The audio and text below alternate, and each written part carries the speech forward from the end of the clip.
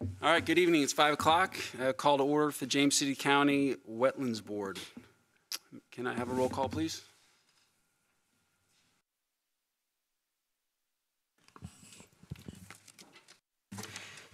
Mr. Roadley? Here. Mr. Waltrip? Here. Mr. O'Brien? Mr. Lukens? Here. Mr. Dunn? Here. All right, the purpose of the board is the responsibility of this board is to carry out locally the Commonwealth policy to preserve the wetlands and to accommodate the economic activity so as to prevent their despoliation. Everyone had an opportunity to review the minutes from the June 8th regular board meeting. Are there any changes, amendments? The minutes are accepted. Or correction, motion to approve the minutes from the June 8th, 2022 meeting as presented. Thank you. Second.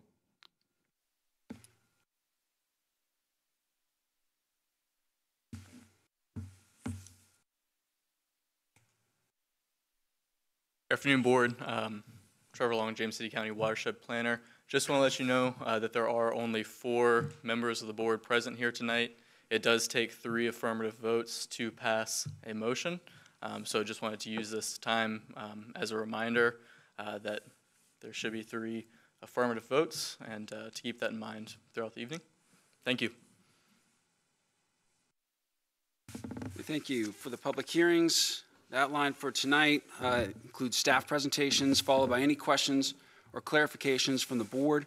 Then the public hearing will be opened. At that time, anybody wishing to speak may do so once called upon by the chair. All public speakers must state their name and address for the record. After everyone wishing to speak have done so, the public hearing will be closed and discussion amongst the board will start. The first public hearing, WJPA 22-0015 for 258 Sandy Bay Road.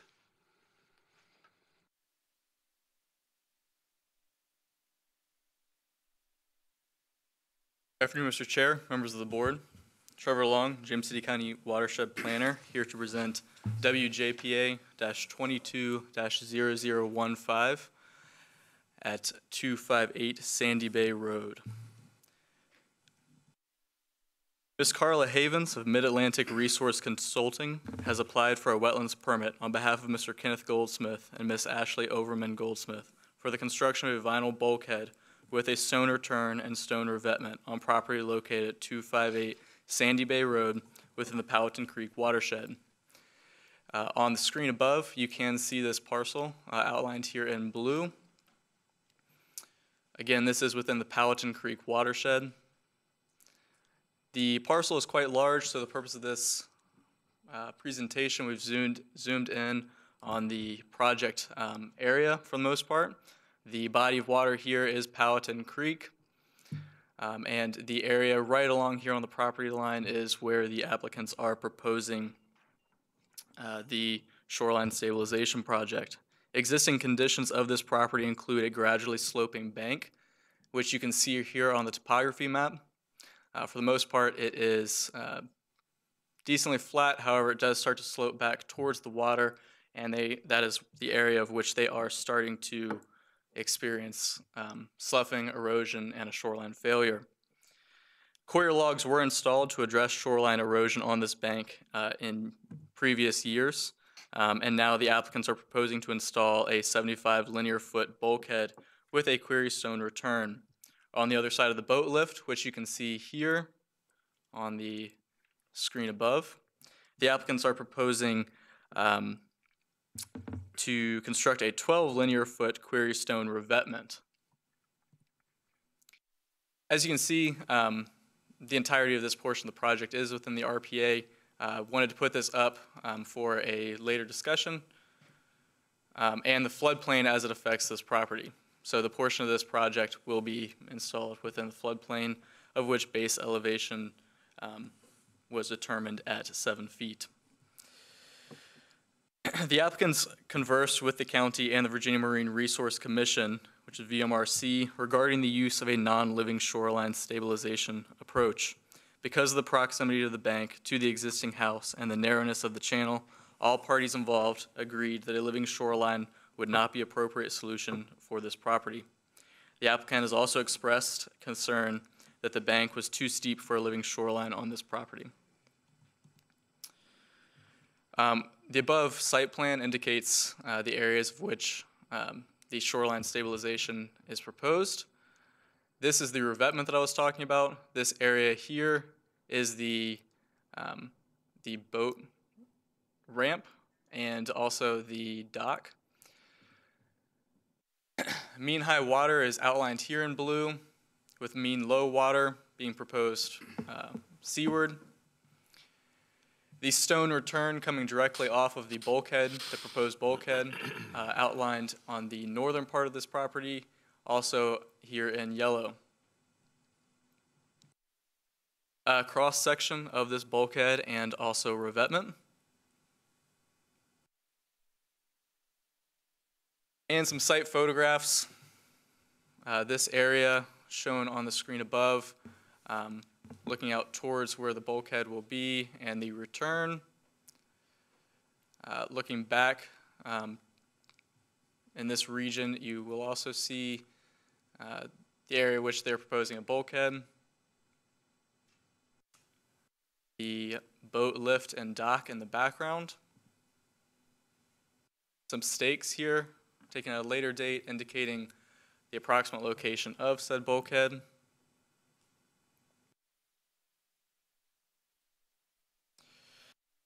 As published in the Virginia Register on July 11th, 2005, the revised Wetland Mitigation Compensation Policy and Supplemental Guidelines, Regulation 4 VAC 20-390-10, Virginia, as a Chesapeake Bay program partner, is committed to achieve a no net loss of existing wetlands acreage and function in the signatories' regulatory programs.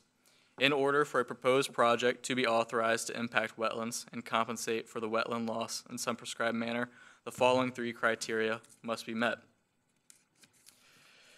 All reasonable mitigative efforts, including alternative siting, which would eliminate or minimize wetland loss or disturbance, must be incorporated in the proposal.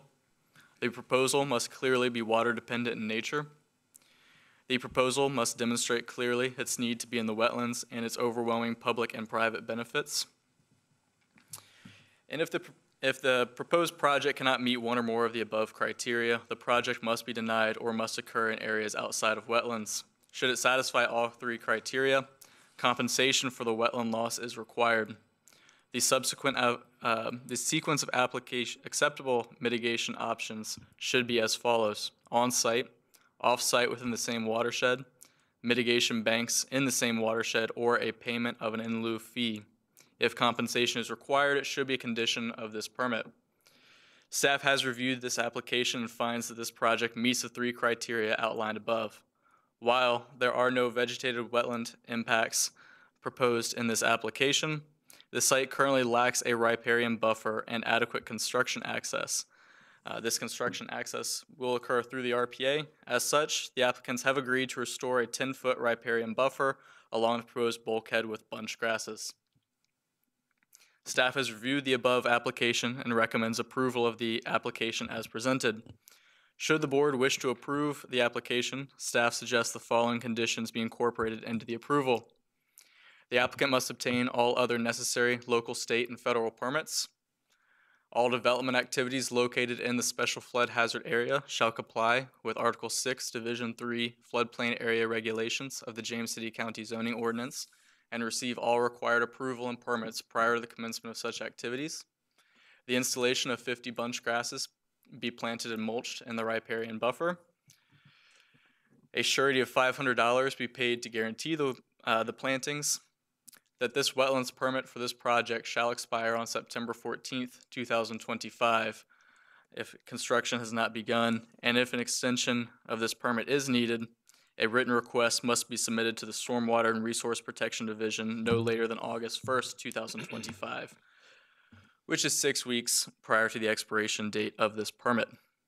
Thank you very much, and I would be happy to answer any questions the board may have. Is there going to be any dredging done, or is it bulkhead, just be the bulkhead? To my knowledge, is just the bulkhead. However, is there a reason why they didn't use a revetment approach as opposed to a bulkhead? I'll defer that question to the applicant. Allow them to speak on that matter.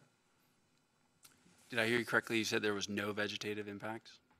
That is what the application has shown. There is wetland vegetation within that area. Go back to the pictures, please.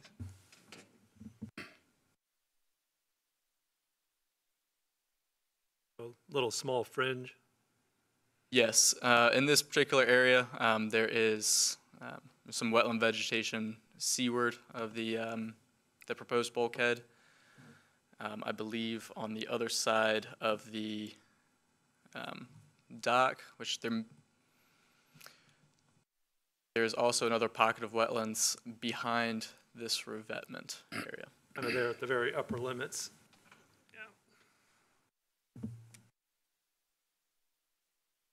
That dock is showed on there, is that the one, is that existing or is that next door? This is the existing dock that is on the property. I don't believe there. If the applicants have proposed any changes to the dock, it is not before this board. Change in, is that in their agreement, what we're trying to do here is change it?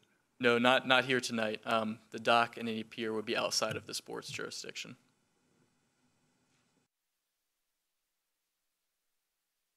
How far, go back on the other picture where it shows the mudflat to the right of the picture.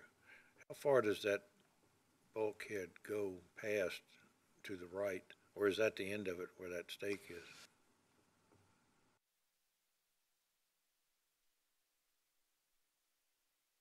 I believe this is the area, and the contractor can correct me if I am wrong. I believe this is the area where the return begins.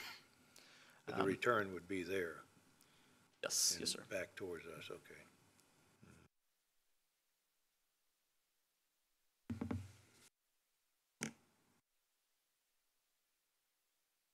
Any other questions? All right, thank you. Thank you.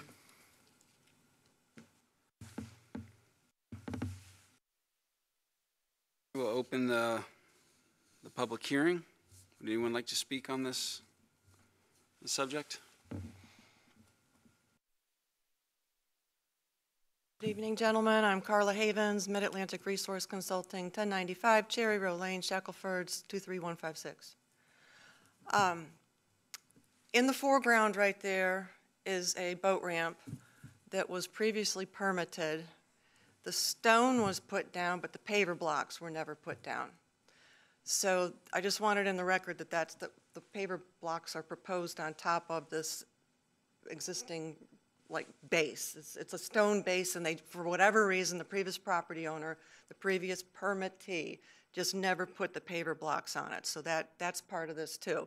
So the stones that you see horizontal to the picture frame here, that is the edge of the boat ramp that's going to have more pavers on it.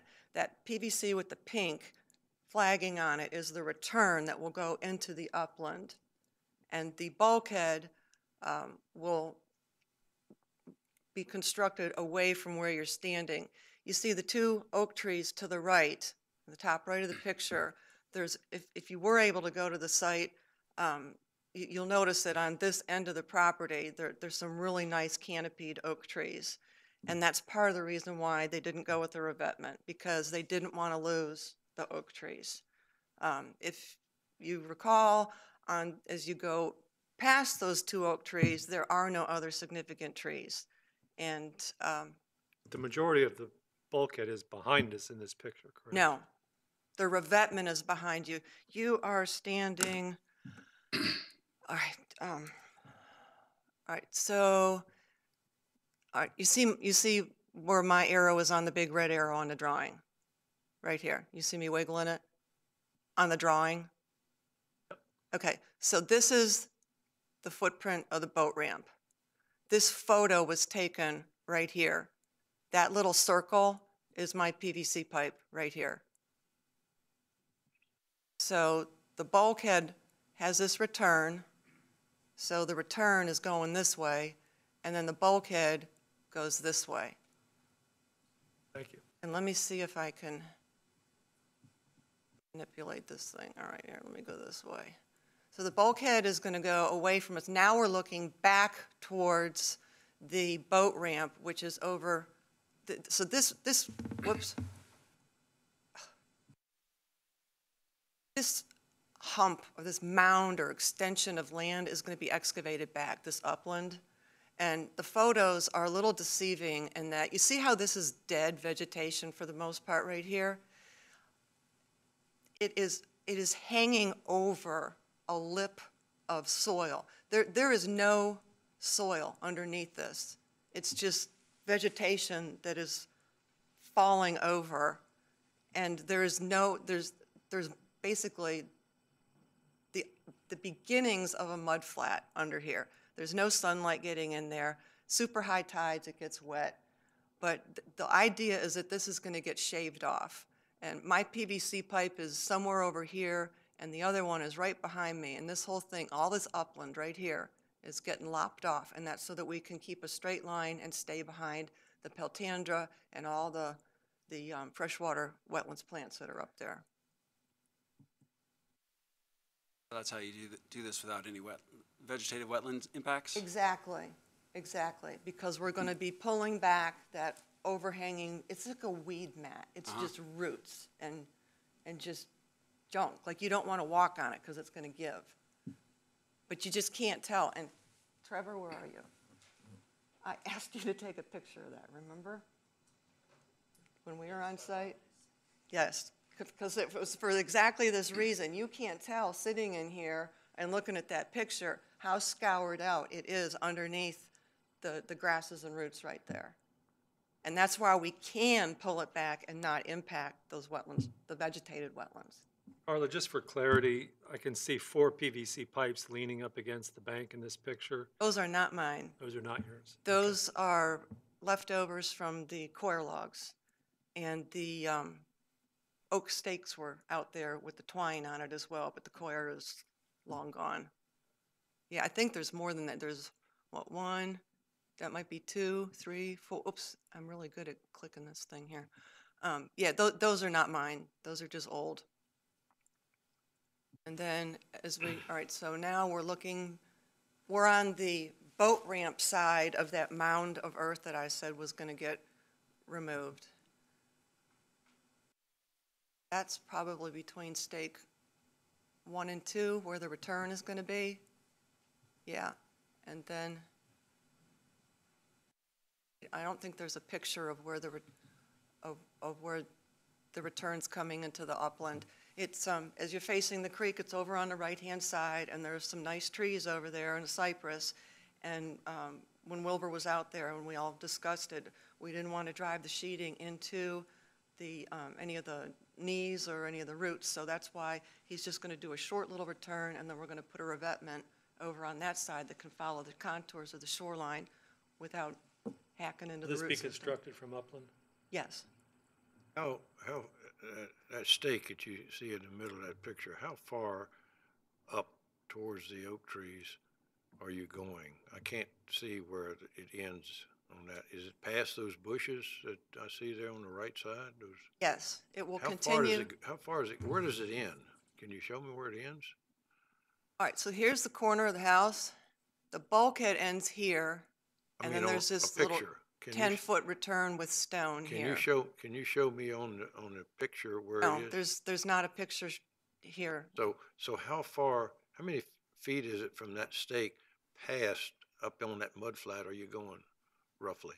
I think this stake in the photo is either that stake or that stake.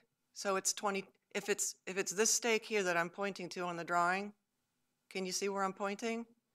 It's 22 feet. Another 20-some feet past that stake, past that bush. Yes, And then you have your return. yes. Okay.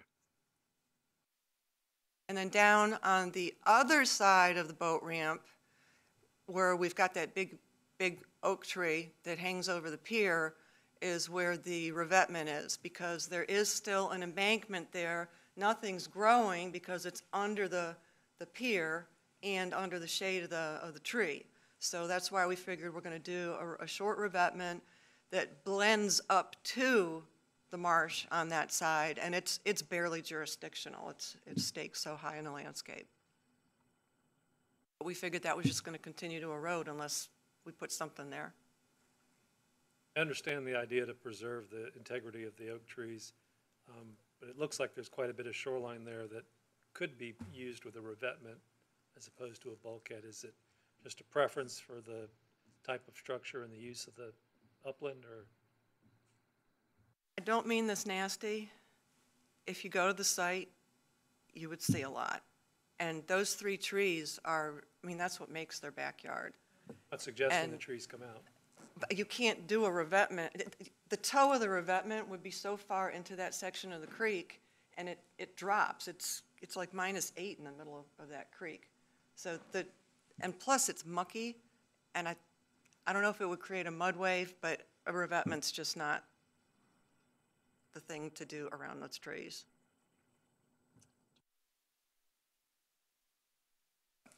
One other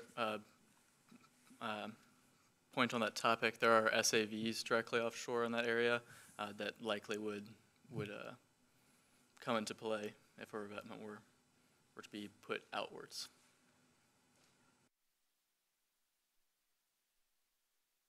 And Mr. Goldsmith is here in the audience if you have any questions or historical questions. Thank you. Thank you. Is there anybody else who'd like to speak on this matter? Please come forward, state your name, address for the record.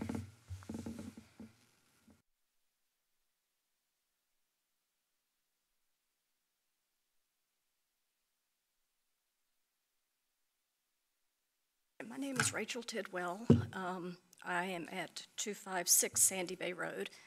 The creek doesn't surround my house, but I know for a fact that that area of that creek, because my parents lived there, starting in 1963 until my dad passed away in 2001. The creek in that area is not very wide. It's mainly used for kayakers and people canoeing. It's tidal water, it's brackish water. And there's one deep hole, which is where a tree fell years ago. Everything else is very shallow.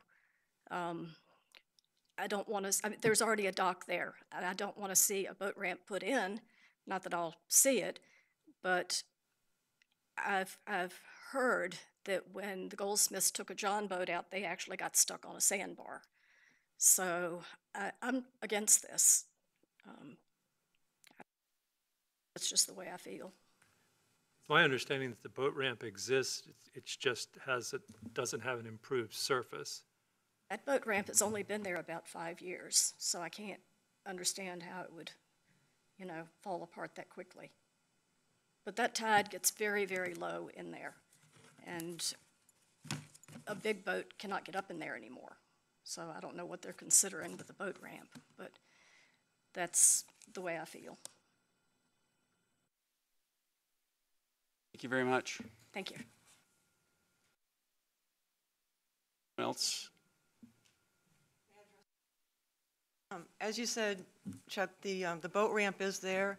It was a previously permitted structure, and when I pulled up the old permit to get the details on what had been permitted, the drawings, I could not find anything that gave a good description or depiction of that boat ramp. Like, was it framed? Was it supposed to be framed and stone in it over filter cloth? There were no details like that. It was just described in the text that it was a paver stone boat ramp. So they want to complete that portion of the ramp. And Mr. Goldsmith wanted to make a comment as well. Hi, good evening. I'm Ken Goldsmith, 258 Sandy Bay Road.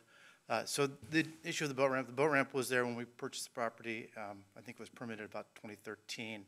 And as Carlos said, just has the stone, never had the pavers on it. Where that boat ramp goes, it's right next to the dock. That dock, where you put a boat in, we have no problem. We have a 14-foot John boat. We put that in and out, no problem there. It's plenty of water even at low tide. And at mean low water, off that dock, there's a good 6 feet of water right there. It's in the, starts where the creek is bending there, and that's where it gets pretty deep. That side of the creek is a little that's more looking upstream there, and that side is mud flat. The channel up there is kind of on the other side, but it sweeps around the curve there and hits where our dock is. A couple of other things. The bank is really undercut. None of these photos you have do it justice. I have a whole bunch on my cell phone that I think Trevor has seen some. The bank is about 4 to 5 feet from where the bottom of the creek is there, up. So 3 in some areas, maybe as much as 5 in others, and it's vertical and it's undercut almost all along there. What we get the erosion, it's not a tidal erosion, I don't think. I think it's when we have any kind of a major rain event. The volume of water that comes down Powhatan Creek on a big rain event is pretty strong, and it moves fast. And I think that's where it's been cutting into there. And we're worried. You know, the house is 24. The corner of the house is 24 feet from the creek, and at the closest area there, the bank has slumped. You, again, can't see it very well from the pictures, but it's slumped probably about 8 feet back from the edge there. There's a whole area that's starting to slump and just give way in there and subside, and it's going to cause, you know, if nothing is done there, it's going to cause a significant problem as it gets towards the house. The other thing, we initially went into this wanting a living shoreline, thinking that's, you know, that would be great. Wonderful wildlife habitat out here, living shoreline, great. You know, the two problems are the steepness of the bank and the height of it, and the other is the submerged aquatic vegetation.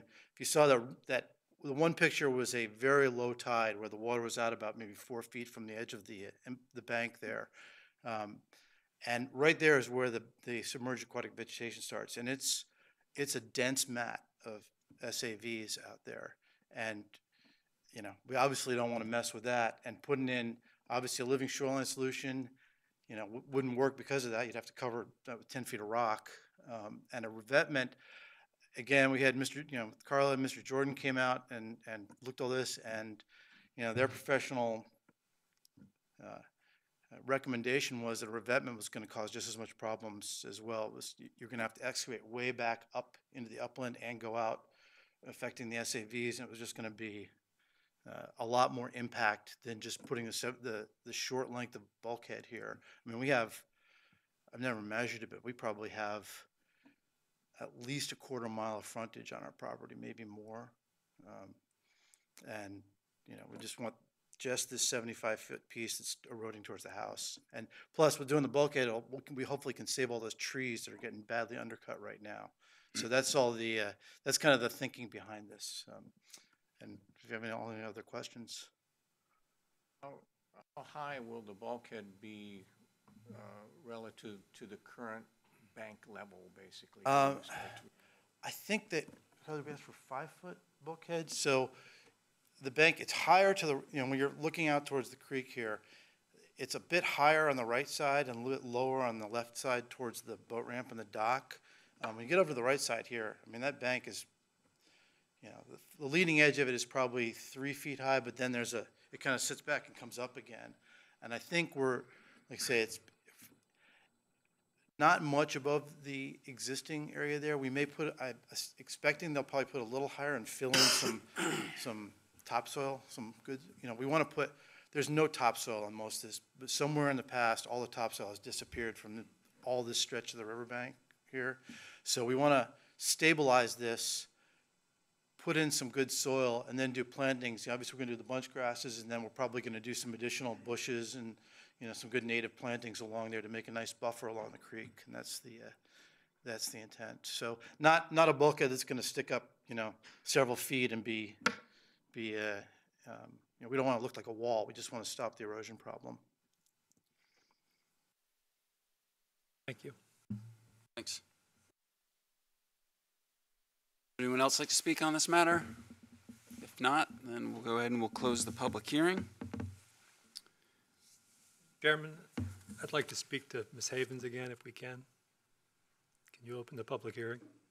Yes, we'll reopen the public hearing. Carla, with the applicant represented in terms of the scour and the cause of the scour, and that creek does get high,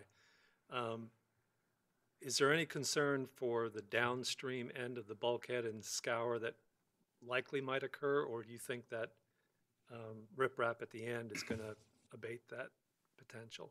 All right, so where the bulkhead terminates, it's going to butt up to the existing boat ramp. So the ramp is a slope structure, so it kind of acts as a buffer, but that's where the turn is, and that's where the marsh picks up again. It gets really, really wide. You know, this site is probably a fill site. It was probably all marsh years ago, and it probably got filled in, and they I'm trying to document the file for the purposes of making sure that we've gone through the sequence of if we can't do a bulk or a riprap, why can't we, and why is the bulkhead more appropriate? And so I appreciate your explanation. I'm just concerned that, as you know, you get a lateral movement of force along the bulkhead, and it lets go at the very end. And so I just don't want to incur additional erosion downstream of the structure. That's all. Yeah, I think the boat ramp's going to help with that, and then we've got the revetment underneath the pier that's, again, higher in the landscape, and then the marsh just, boom, picks right up. And it's in that turn. I don't know if you're really familiar with that part of the creek. There's a, Paddled down it before. okay, so where that dead tree is, Yeah. that's right in the middle of the creek, we're not even going that far, because the marsh just gets really, really wide there again. Thank you very much. All right, would anyone else like to speak on this matter? If not, we'll close the hearing again and open it for staff deliberations. Mr. Chairman, this is a little unusual. We don't see too many bulkhead applications, and, you know, the wetlands guidelines bulkheads are the last resort. I appreciate the explanation that's been presented by the applicant and his agent. I just wanted to make sure that we documented that for the file. I have a couple little issues with it there that I'd like to get straight in my own mind. The boat ramp, people that have property on the creek, matter of fact, I live on that creek myself, like to be able to pull their boat out or put it in the water. They have their home there and they store their stuff there, and they don't like to take it 2 miles away just to be able to put it in the water. Is that ramp, and maybe you don't have an answer to this, is that ramp there going to be what it is, or are you going in there and dredge out and pour a concrete platform and then shove the concrete into the mud to make it deeper so you can offload the boat? What is that? How's that going to be constructed, or do you know? There is no dredging. Hold on just one moment. I'm sorry. We need to reopen the public hearing. So please go ahead. Carla Havens, Mid-Atlantic Resource Consulting. There is no dredging proposed for any portion of this project. No dredging. The boat ramp was started by the original property owner, the original permittee. They just never put the paver blocks on top. I don't know why. Mr. Goldsmith doesn't know why. So we want to just put the paver blocks on there, on the existing gravel bed that is out there. Yeah, I understand that. My question, I guess, is in the mud that the tide is covering the boat ramp. And I'm sure there's mud there. How was that going to be constructed? Was my question. You can't put pavers down in the mud when you can't even get to it. Is that something that you're just going to leave? You're going to bring the pavers to the water's edge and then leave the rest of it as it is just to put the boat in? The stone extends into the creek beyond mean low water, as was originally permitted. If you go there on a really low tide, you will see the stone bed extends out into the creek. The paver blocks will go out as far as the stone extends. No excavation, no dredging. The stones are going on what's there and no more. And I can appreciate a man or family wanting to have a ramp, and I would want it myself if I had my boats there. So I don't think that's a real issue there, as long as you're not disturbing the mud and everything and creating a problem. That was my main objective right there. And it sounds like to me you're not. You're just going to be putting your paver blocks on existing stone and making it so you can back in on it, really, and put your boat in. Exactly. Okay. All right. Well, that answers that question there. Yeah. All right. Thank you. Any other questions for? Is there anyone else who'd like to speak on this subject? Please come forward.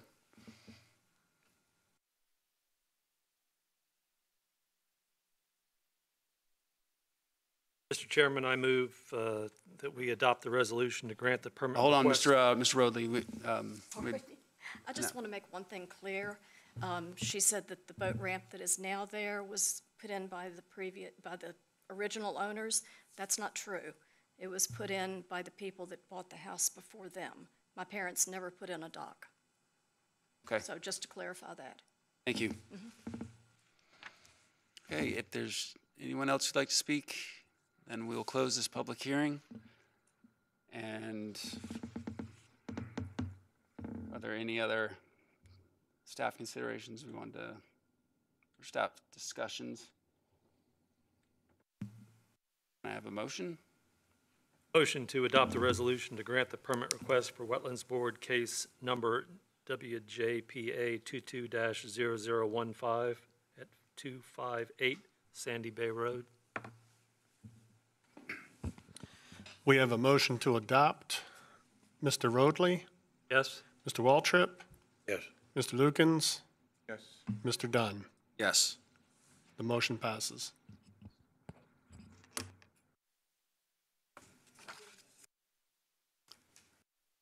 That concludes our public hearings for tonight. There are no board considerations. We do have one matter of special privilege. I guess we have a video of the completion of the Carter Grove project.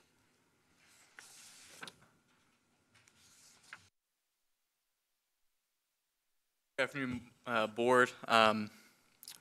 Almost 2 years ago, this board permitted a living shoreline approach, a significant one on the Carter's Grove property. During that meeting, we as staff promised the board an update on how it was going and then a completion project. We have since gained drone footage of the completed project and wanted to share that with you.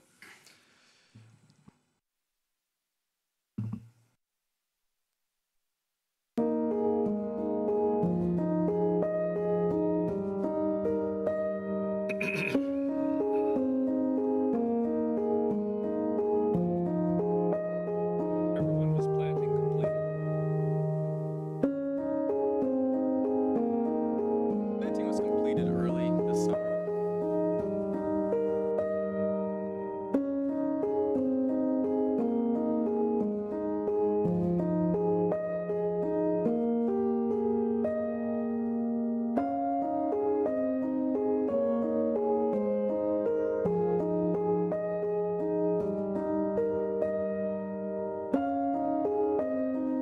See that a couple of these breakwaters have tombolos behind them that sand has subsided in. The applicant or the contractor has expressed that they do intend to come back and fill those in more.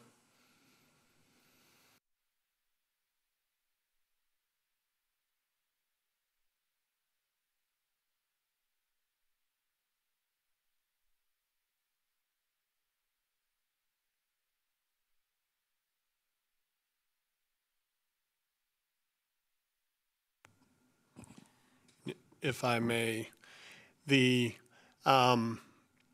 project entailed 1.1 miles of shoreline restoration, a revetment of significant length, and 11 new breakwater structures, and over 2 acres of wetland plantings.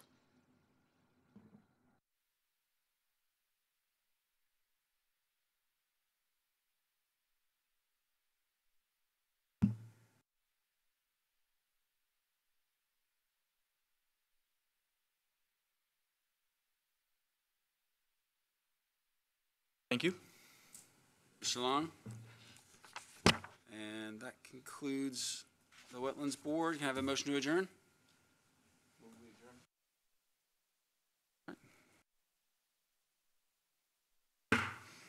Meeting adjourned.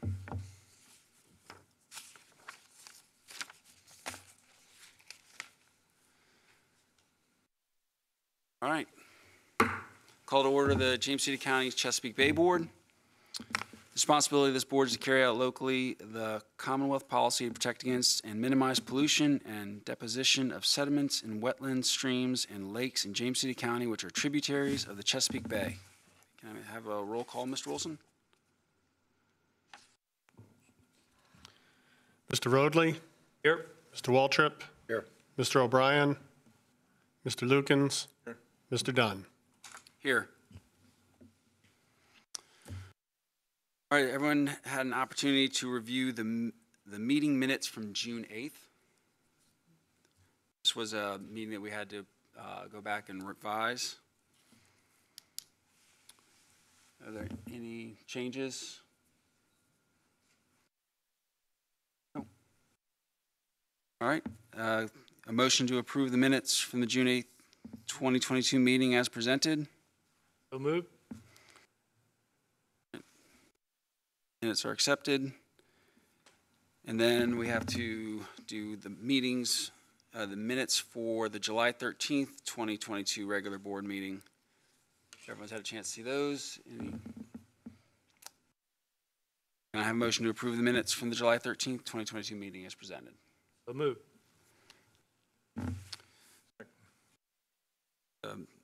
Minutes are accepted. The outline for tonight's public hearings will be a staff presentation followed by any questions or clarifications from the board. Then the public hearing will be opened. At that time, anybody wishing to speak may do so once called upon by the chair. All public speakers must state their name and address for the record. After everyone wishing to speak has done so, the public hearing will be closed and discussion amongst the board will start. The first public hearing tonight, CBPA Tech 22 Tech 01 Tech or 04 at 105 Ambrose Hill. Ms. Benedict? Mr. Dunn, Mr. Chair, before we start, I just want to remind the board and the public that there are only 4 board members present tonight. It does we need 3 affirmative votes to pass any measure, and I just want to make sure everybody is aware of that. Thank you. Good afternoon, Mr. Chair, members of the board. My name is Robin Benedict, Watershed Planner, presenting CBPA 22-0104.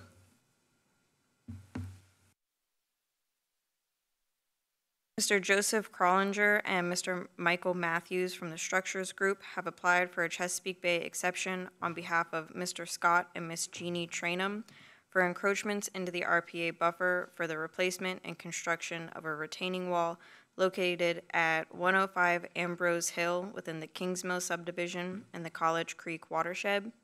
You can see the parcel right underneath this arrow here outlined in blue.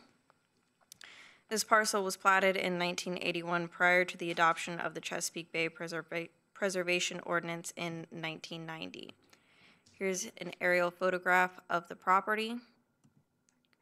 Topography, right behind where there is a portion of existing retaining wall, you can see a steep drop-off.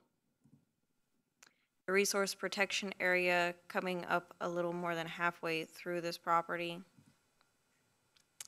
The total lot size of this property is 0.54 acres, of which 57% is located within the RPA.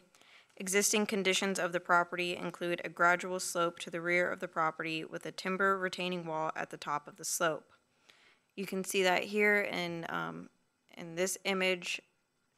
In orange is the existing retaining wall along the left side. There's a small break where there is only a fence line and then a small continuation of the retaining wall. The applicants are proposing to remove the existing timber wall and replace and expand with a block retaining wall.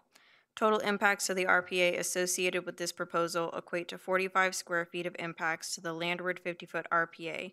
Required mitigation for this amount of impervious impacts equals 4 shrubs. So here is the proposed site plan showing the 100-foot and 50-foot resource protection areas and the new retaining wall that now continues along that existing fence line. Here's site photography looking at the left side of the retaining wall as it currently exists, moving along the back of the wall, showing where the break in the wall begins, and then looking at the existing fence line. A little difficult to see the slope, but this is how the retaining wall currently looks from inside the fence line on the property. Staff has evaluated the application and exception request for the replacement and construction of a retaining wall. This application meets the ordinance conditions in sections 23-11 and 23-14 and should be heard by the board because the construction of a retaining wall is considered accessory in nature. The board may grant exceptions to section 23-7 if the application meets the following 5 conditions. The exception request is the minimum necessary to afford relief. Granting the exception will not confer upon the applicants any special privileges denied by Chapter 23, Chesapeake Bay Preservation of the James City County Code to other property owners similarly situated in the vicinity. The exception request will be in harmony with the purpose and intent of Chapter 23 of the James City County Code and is not a substantial detriment to water quality. The exception request is not based on conditions or circumstances that are self-created or self-imposed, nor does the request arise from conditions or circumstances either permitted or non-conforming that are related to adjacent parcels, and reasonable and appropriate conditions are imposed which will prevent the exception request from causing a degradation of water quality. Staff has reviewed the application and exception request and has determined the impacts associated with the proposal to be minor for the proposed development. Staff recommends approval for this exception request, and if the board wishes to approve the request, staff recommends the following conditions be incorporated into the approval. The applicant must obtain all other necessary federal, state, and local permits as required for the project. The submittal of a mitigation plan equating to 4 shrubs be submitted to the Stormwater and Resource Protection Division prior to the project start. A surety of $250 be submitted in a form acceptable to the James City County Attorney's Office to guarantee the mitigation plantings. And this exception request approval shall become null and void if construction has not begun by September 14th, 2023, with a written request for an extension submitted to the Stormwater and Resource Protection Division no later than August 3rd, 2023, which is 6 weeks prior to the expiration date. Thank you. If there are any questions, I'd be happy to answer them at this time. This new wall, you're going to take the same fence that's above it, the looks like anchor or metal fence, and put it on the new wall, or is that you're taking away that 4-foot fence? There will still be a fence on the property. I guess my question was, if they put a new wall, they're going to take that same fence and put it back on that new wall? Yes. Okay. Will they be removing the, well, let me, 2 questions. One, what is the problem with the existing wall? I will defer that to the applicant. Yes. Secondly, then, are they putting it along the exact same alignment, or are they encroaching a little further into the buffer? There is a small variance in the footprint, just a slight extension out into the RPA.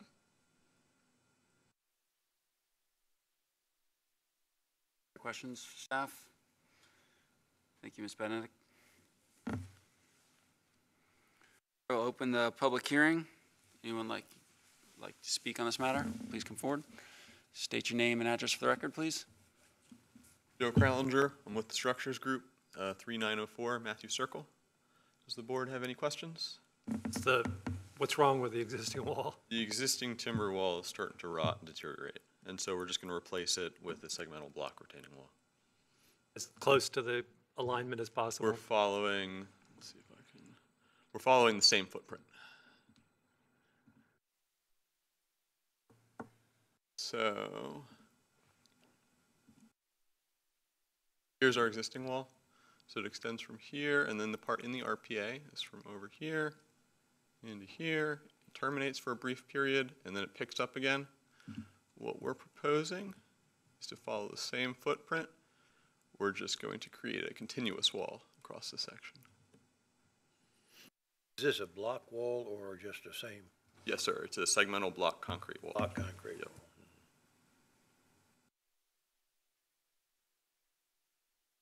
No further questions for me. Thank you. Anyone else like to speak on this matter?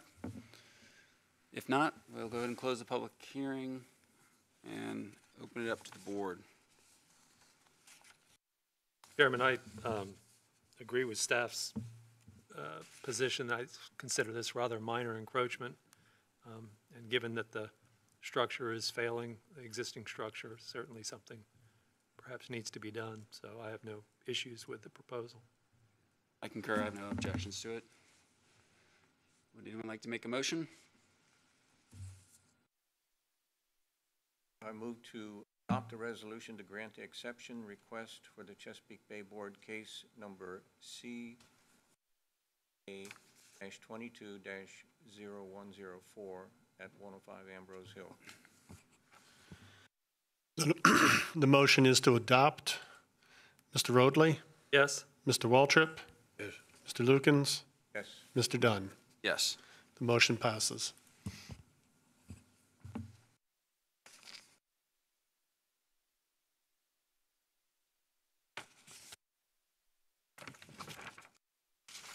Next case, CBPA-22 tag 0109 124 Thomas Cartwright. Good afternoon, Mr. Chairman, members of the board. Robin Benedict, Watershed Planner, presenting CBPA 22-0109. Mr. Sean Alburn has applied for a Chesapeake Bay exception for encroachments into the RPA buffer for the construction of a fishing platform located at 124 Thomas Cartwright within the Kingsmo subdivision and the Skiffs Creek watershed. Here you can see the parcel highlighted in blue. The parcel was platted in 1988 prior to the adoption of the Chesapeake Bay Preservation Ordinance in 1990. Here's aerial photography of the site, the project location down by the water. Topography, steep slope from back of the house down towards the water. The floodplain as it affects this property, and the resource protection area shown in green as it affects this property, coming up just behind the back of the house. The total lot size of this property is 1.05 acres, of which 58% is located within the RPA. The applicants are proposing to construct a 6-foot by 8-foot wooden fishing platform on land. Additionally, the applicants have proposed the construction of stairs as access to the fishing platform. Total impacts to the RPA associated with this proposal equate to 72 square feet of impacts to the landward 50-foot RPA and 178 square feet of impacts to the seaward 50-foot RPA. Therefore, total impacts to the RPA equate to 250 square feet of impacts. Required mitigation for this amount of impervious impacts equals 1 canopy tree and 13 shrubs. Additional shrubbery requirements were added to this exception request because the applicant may have to remove multiple smaller trees for this project. Looking at the site plan, the 100-foot resource protection area and the 50-foot resource protection area are shown in red. The proposed fishing platform down here by the water, and the proposed stairs leading up the slope.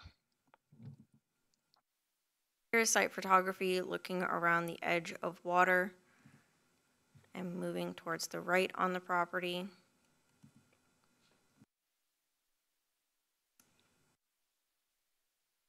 And here are some of the trees that may need to be removed for this project, causing that additional shrub requirement. And looking back up the slope towards where the proposed stairs will be leading up to the house. Staff has evaluated the application and exception request for the construction of a fishing platform. This application meets the ordinance conditions in sections 23-11 and 23-14 and should be heard by the board because the construction of a fishing platform is considered accessory in nature. The board may grant exceptions to section 23-7 if the application meets the following 5 conditions. The exception request is the minimum necessary to afford relief. Granting the exception will not confer upon the applicant any special privileges denied by Chapter 23 Chesapeake Bay Preservation of the James City County Code to other property owners similarly situated in the vicinity. The exception request will be in harmony with the purpose and intent of Chapter 23 of the James City County Code and is not of substantial detriment to water quality. The exception request is not based on conditions or circumstances that are self-created or self-imposed, nor does the request arise from conditions or circumstances either permitted or non-conforming that are related to adjacent parcels, and reasonable and appropriate conditions are imposed which will prevent the exception request from causing a degradation of water quality. Staff has reviewed the application and exception request and has determined the impacts associated with the proposal to be minor for the proposed development. Staff recommends approval for this exception request, and if the board wishes to approve the request, staff recommends the following conditions be incorporated into the approval. The applicant must obtain all other necessary federal, state, and local permits as required for the project, including a building permit if necessary. All development activities located in the special flood hazard area shall comply with Article 6, Division 3 Floodplain Area Regulations of the James City County Zoning Ordinance and receive all required approvals and permits prior to commencement of such activities. The submittal of a mitigation plan equating to 1 canopy tree and 13 shrubs be submitted to the Stormwater and Resource Protection Division prior to project start. A surety of $500 be submitted in a form acceptable to the James City County Attorney's Office to guarantee the mitigation plantings. And this exception request approval shall become null and void if construction has not begun by September 14th, 2023, with a written request for an extension to the exception submitted to the Stormwater and Resource Protection Division no later than August 3rd, 2023, which is 6 weeks prior to the expiration date. Thank you. If there are any questions, I'd be happy to answer them at this time. Is this platform going to be in the water or strictly on land? On land. On land. Yes, sir. End of it will be at the water's edge, probably. Yes, sir.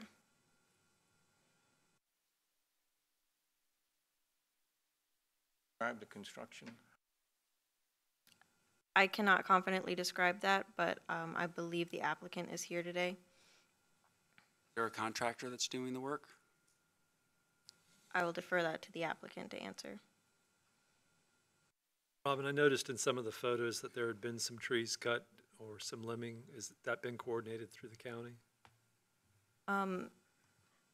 Not to my knowledge. I'm not sure Mr. Wilson or Mr. Long, if they have any recollection of that.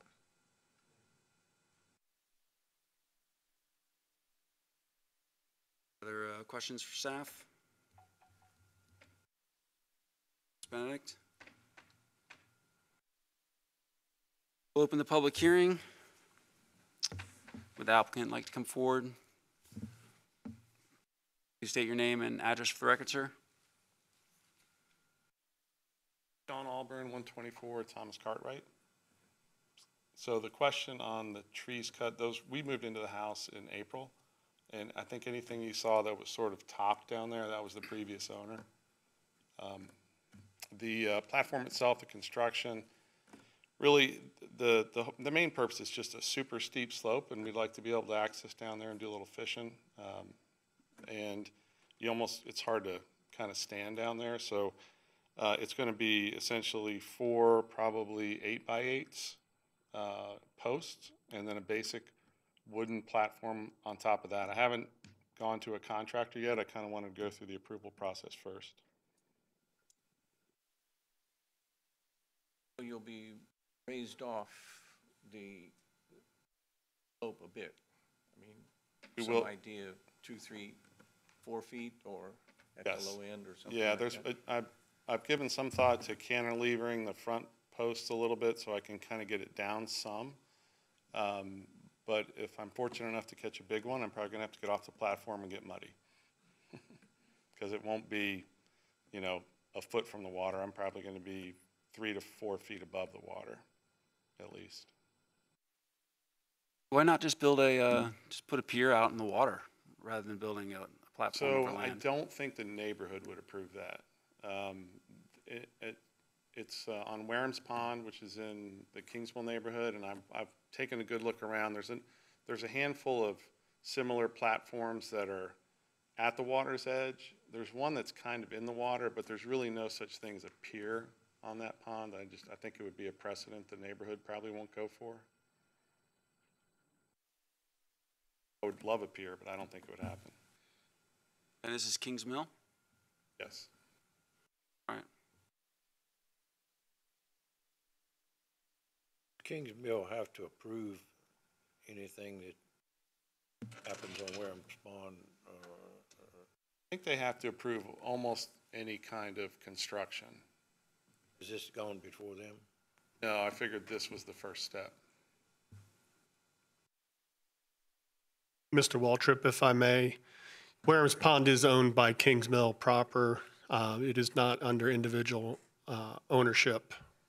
So not only would they need to get approval from KCSA, but they would also need to get approval from the Corps of Engineers and potentially VMRC for going into the pond itself. So I believe, and I don't want to speak for the applicant, but I believe that was the reasons for putting it up on the shore. That's pretty fair.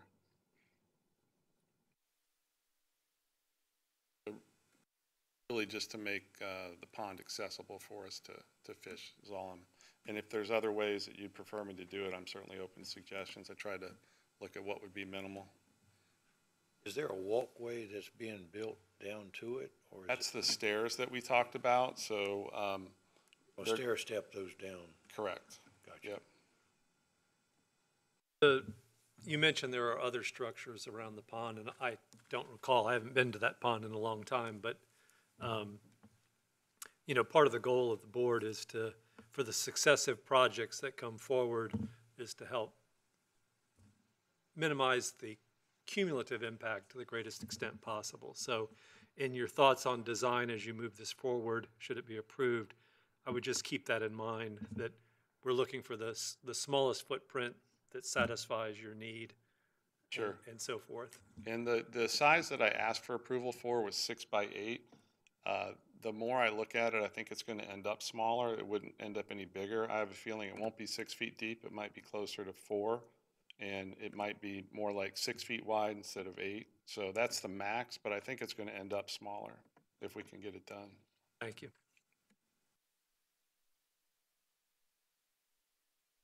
Any other questions for the applicant? Thank you, sir. Is there anyone else who'd like to speak on this matter? Okay, we'll close the public hearing. Open the board discussions.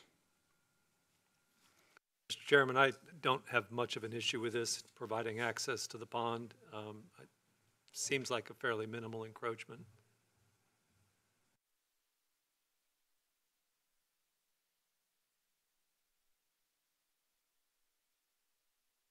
Okay, can I have a motion?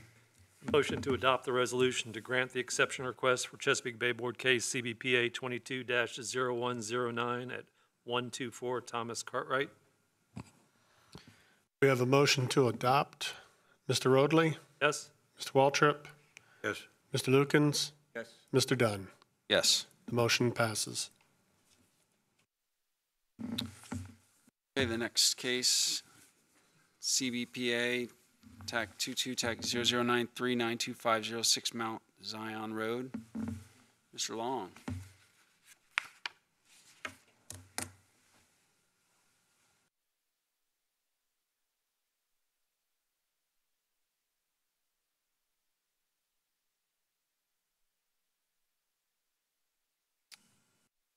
Good afternoon, Mr. Chair, members of the board. Trevor Long, James City County Watershed Planner, here to present CBPA-22-0093 for 925 6 Mount Zion Road, otherwise known as Stonehouse Tract S, Phase 1. Mr. Jeff Huntelman of Land Planning Solutions, Inc. has applied for a Chesapeake Bay exception on behalf of MCP Stonehouse, LLC, for encroachments into the RPA buffer for the installation of a sanitary sewer line located at 9250 6 Mount Zion Road and 9150 6 Mount Zion Road within the Stonehouse subdivision and the Ware Creek watershed. You can see this parcel above here in blue with the watershed demarcator here in yellow. Again, this project is also known as Stonehouse Tract S, Phase 11. Total scope of development for this project is between the two properties 42.26 acres, of which 21% is located within the RPA. Above here, you can see these two properties with the topography of the area that you all are going to be mostly looking into above, and the resource protection area that I was just describing here in green. The applicant is proposing to install a sanitary sewer associated with the development of the Tract S Stonehouse subdivision, equating to approximately 20,908 square feet of impacts to the landward 50-foot RPA and 5,227 square feet of impacts to the seaward 50-foot RPA. Total impacts to the RPA associated with this proposal equate to 26,136 square feet of impacts. Above on your screens, you can see the overall site plan, a couple different colors and things going on here.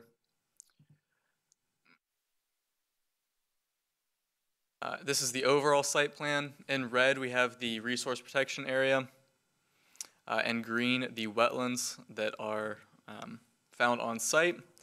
The area in purple is the impacts of which are here before the board tonight. So mostly here in this southern region that we are looking at, and a site plan showing a bit more in-depth view of those areas.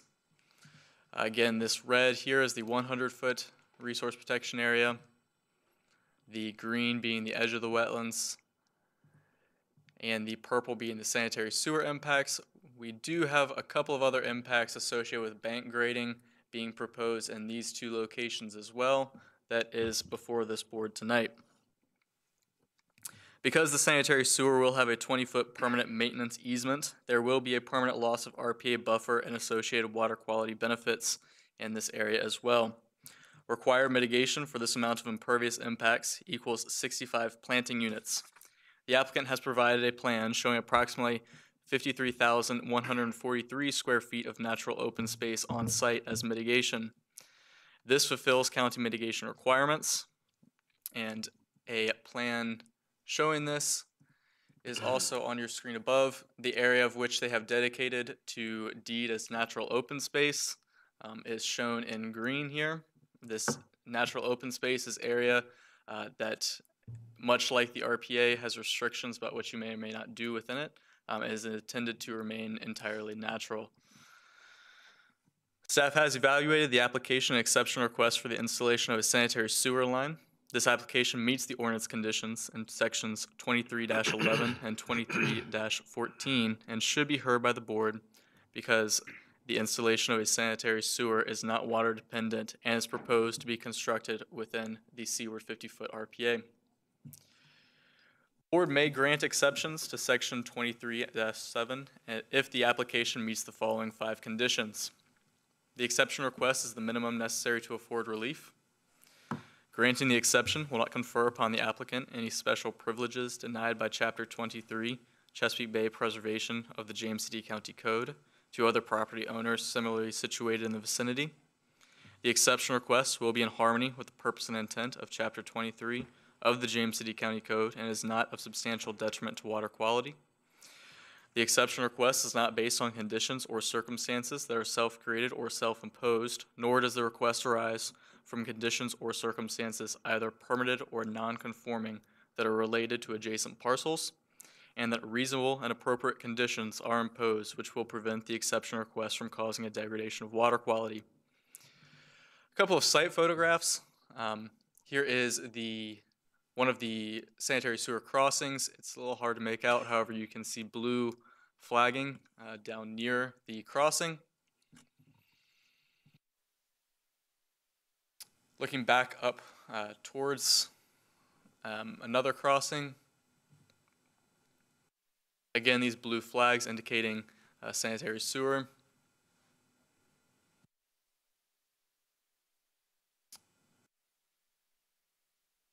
Another area of crossing and RPA impacts. Staff has reviewed the application and exception request and has determined the impacts associated with this proposal to be major for the proposed development. Staff recommends approval of this exception request, and if the board wishes to approve the request, staff recommends the following conditions be incorporated into the approval. The applicant must obtain all other necessary federal, state, and local permits as required for the project. The deed of natural open space be recorded in the James City County Courthouse prior to the issuance of a land disturbing permit. That this exception request approval shall become null and void if construction is not begun by September 14th, 2023, with written requests for an extension to this exception be submitted to the Stormwater and Resource Protection Division no later than August 3rd, 2023, which is 6 weeks prior to the expiration date of this permit. Thank you very much, and I'd be happy to answer any questions the board may have at this time. These crossings on piles or as you cross these areas on ductile iron, or are they? I believe they would be on piles, though I will let the applicant confirm that. In line with that, there was some recent, within the last 18 months, below-grade sewer constructed along Fieldstone. It was a little sloppy. Then I will certainly let the applicant address their plans for that. This may be a question for the applicant, but I'm wondering what it means to remove areas from the VRRM. Does that have an impact on runoff reduction overall? Does that have other impacts with other permitting that require specific numbers for runoff reduction and so forth? While I know we have certainly reviewed the VRM calculations for the entirety of this project, I'll let the applicant also touch on that as they're more familiar with that portion of this project. So you said this is for the sanitary sewer line installation, but then you also said there was grading that was also being done. Yes, there is grading that's also here before the board. There's a couple different impacts. Again, the ones here are for the sanitary sewer. These, I misspoke earlier, there are actually 3, I believe, grading impacts that also need to be heard by this board as they are not water dependent and cannot be approved administratively. Do you know why they have to be done? It's been expressed to me, though I will allow the contractor to further explain their reasoning, that it is for either safety of the lots or access. Okay. Any other questions for staff? All right, thank you, Mr. Long. Thank you. Okay, we'll open the public hearing. Would the applicant like to come forward or their representative? Please state your name and address for the record. Good evening, Chairman, members of the board. My name is Jeff Huntelman with Land Planning Solutions. Address is 1403 Greenbrier Parkway, Chesapeake, Virginia. Yes, I'm curious about the extracting areas from your runoff reduction process or procedure. It was noted. It was noted in the comments we got. Anything that we take and put in preservation for to offset for the impacts, we can't also claim in our VRMM spreadsheet as being woods. So we just had to take that out of claiming it as woods for water quality and putting it to turf. So it was just like we're not getting credit for it for VRMM and getting credit for it for replacing impacts. So it's not any amendment to that area will not affect your categorization for runoff reduction? I mean, if you're doing additional planting and so forth? That's correct. Were we correct that it is an aerial sewer crossing? It is on a bridge. So the one right there, this is sanitary sewer impacts, that is actually the sanitary sewer bridge. Got the arrow here. This one right here. This one over here is actually a water line crossing. It's not a sanitary crossing. It was a water crossing, and that is going to be buried in the ground. And so it's not going to be an aerial crossing there. And that is to provide redundancy for the Stonehouse area. And I assume you're just chasing grade on the other two buffers? Yeah, there's some steep slope issues, and you know, we talked to SRP about using retaining walls or grading or doing steeper grading, and I think it was, recommended to us to try to avoid the retaining walls because of issues they've had, and avoid doing 2-to-1 slopes due to erosion issues. And so we are proposing to do 3-to-1 maximum slopes with EC3 matting to make sure it's stabilized, and just tying down to the grade as quickly as we can. So it was more with a thought of long-term maintenance of this area. It would be best to do it with 3-to-1 slopes. You done your erosion control planning for this yet? Yes, we have. What are your erosion control barriers? The reason I ask is the work I referenced, which is not here but down the road on another section of Stonehouse, they had an in-ground sewer, and they had terrible problems with sediment escaping that construction site. So I would encourage you to make sure that those are substantial enough to withstand, the heavy deluges that sometimes come down and wash that sediment out.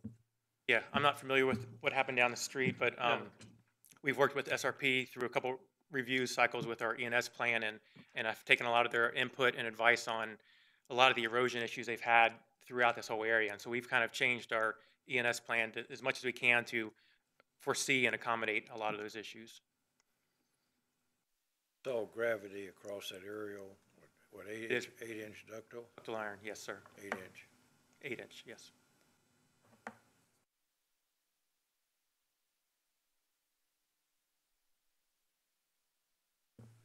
Why not pull the buffer grading back outside the RPA and just shrink the lot size, those half dozen lots? For the overall development, we've really tried our best to minimize the lot size to the footprint that's needed. And if you had an overall of the whole track of Track S, we really try to consolidate the development in the smallest amount of areas possible to preserve as much as we can. I don't know if there was a total on the amount of area. This is phase 1 of Track S. There's just going to be a little bit more on phase 2, but the overall Track S parcel, we're preserving obviously the buffer area, but there's also significant other portions that we're not developing just to try to help minimize and consolidate the development. And so in this particular area, in order to fit everything in, it fit the best way in this area to try to get the most units and preserve as much as we could. But the lot sizes were already kind of set at the minimum area that we needed. And so we felt like putting the lots here and saving more area in the back area closer to further downstream, the more pristine areas, was a more logical way to go. So we tried to minimize as much as we could, reduce the lots as much as we could, and this area just happened to be a little drop off that kind of crept down because of some steep slopes that we want to try to fix, and then just chasing it down the hill a little bit is what caused it. Are those slopes currently eroding? Not that I'm aware of. I mean, I understand the need for access. I assume you looked at putting the access road perhaps between the lots and then letting the slope just be a part of the lot, or are you mass grading this site? We are mass grading. What was about the road? I missed that. So, I mean, in looking at ways to further avoid, part of the reason for the fill is the road, the access road. Is that correct? Where this road here? No, go down further to get to the BMP. Oh, this one here? Yes. That was an access road to get to the BMP. Repeat your question, I'm sorry. So the question was, had you considered perhaps just putting the access between the lots and then? We did. So we do have, the storm outfall is right here within a 20-foot easement. And so it could go there. Don't recall exactly. I think it was just a placement of that. There is some steep slopes. This is a basement lot right here, and so the grading of that really drops off.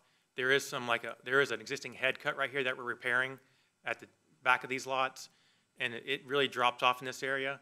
So it was tough. We couldn't. The easement's over both lots, but we did. One side of the lot kind of drops off in order to get down to grade in the basement. And so we didn't have enough room in there to make it work. So we thought this was the best approach, and it was also off to the side of a lot as opposed to in between people's lots. So we thought future maintenance of that would be better next to it.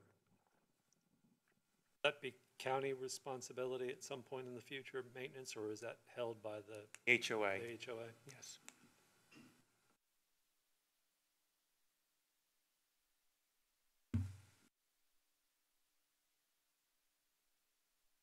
Further questions, Mr. Chairman? Thank you, sir. Thank you. Anyone else like to come forward and speak on this matter? If not, we'll go ahead and close the public hearing and open board discussions. Mr. Chairman, I have no issue with the aerial sewer crossing. I mean, that happened all over the county, and those tend to be fairly benign, other than it's got shorter vegetation in it when it's done. I can appreciate the need to do some grading within the RPA to help achieve the overall site plan goal. It's hard to sit here and try to re-engineer on the bench what they have spent perhaps months planning. It looks to me as though that's rather a minimal amount of encroachment given the scale and scope of the project. My thoughts.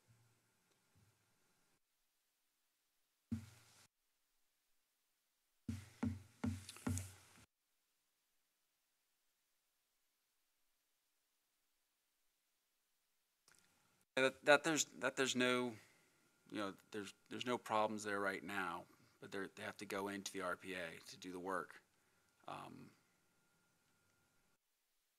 My bigger issue was the ongoing, or not ongoing, but the erosion and sediment control issues that pop up during construction, and just making sure that they're paying attention to the highly erodible soils that exist out there that have defeated most E&S measures in the past. Looks like it'd probably be right much erosion, because that's a pretty good sized development right there, and most all of it's going to be cleared, I'm sure. I don't know whether this tree's going to be left on lots, or do they clear the whole thing? They're mass grading. Pardon? Not if they're mass grading. What I was thinking. So it's really going to be some erosion. They're going to have to pay close attention to the erosion problem there. But other than that, it's gravity sewer across. We've done a pretty good job on it. I think it's all as can be done.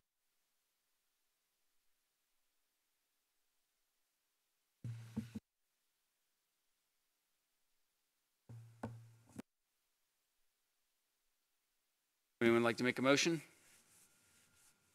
I'll make a motion to adopt resolution to grant the exception request for Chesapeake Bay Board case CB PA 22-0093 at 9250 Six Mountain Zion Road. So we have a motion to adopt. Mr. Roadley? Yes. Mr. Waltrip? Yes. Mr. Lukens? Yes. Mr. Dunn? Yes. Motion passes.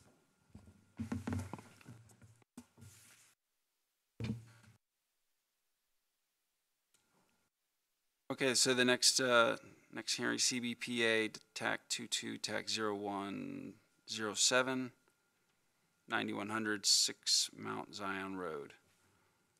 Good afternoon, Mr. Chairman, members of the board. Robin Benedict, Watershed Planner, presenting CBPA 22-0107. Mr. Jeff Huntelman with Land Planning Solutions has applied for a Chesapeake Bay exception on behalf of MCP Stonehouse for encroachments into the RPA buffer for the installation of a sanitary sewer line located at 9100 6 Mount Zion Road within the Stonehouse subdivision in the Ware Creek watershed. This project is also known as Stonehouse Track 11A Phase 1. Here you can see the subject parcel outlined in blue. Again, that's the Ware Creek watershed outlined here in yellow. Here's aerial photography. There is an existing stockpile, which is what you're seeing in this photo, but the project location is further to the right on this property. Zooming into that project location, here is the existing topography and the resource protection area. The total lot size of this property is 44.39 acres, of which 22% is located within the RPA. The applicant is proposing to install a sanitary sewer line equating to approximately 8,276 square feet of impacts to the landward 50-foot RPA and 3,920 square feet of impacts to the seaward 50-foot RPA. Total impacts to the RPA associated with this proposal equate to 12,189 square feet of impacts. Because the sanitary sewer will have a 20-foot permanent maintenance easement, there will be a permanent loss of RPA buffer and associated water quality benefits. Required mitigation for this amount of impervious impacts equals 30 planting units. The applicant has proposed 32,234 square feet of undisturbed natural open space as mitigation. On your screen is the overall site plan for Stonehouse Tract 11A, but we'll be zooming into this area where you can see the 100-foot resource protection area outlined in red, the edge of wetlands shown in green, and then impacts for the sanitary sewer shown in purple. Here at this fork of the RPA over on the top right matches with this area of the fork in the RPA over here on the left. So imagine this box just tacked on top of this area. There is also a small, about 1,500 square foot impact for associated grading shown by this area of purple in the RPA over there. And then we have the proposed mitigation, the area of undisturbed natural open space. Two of those areas are shown here adjacent to the RPA. And then two additional areas shown here, again, adjacent to the RPA. Here's site photography looking at the fork in the resource protection area and following down that that ravine from the opposite side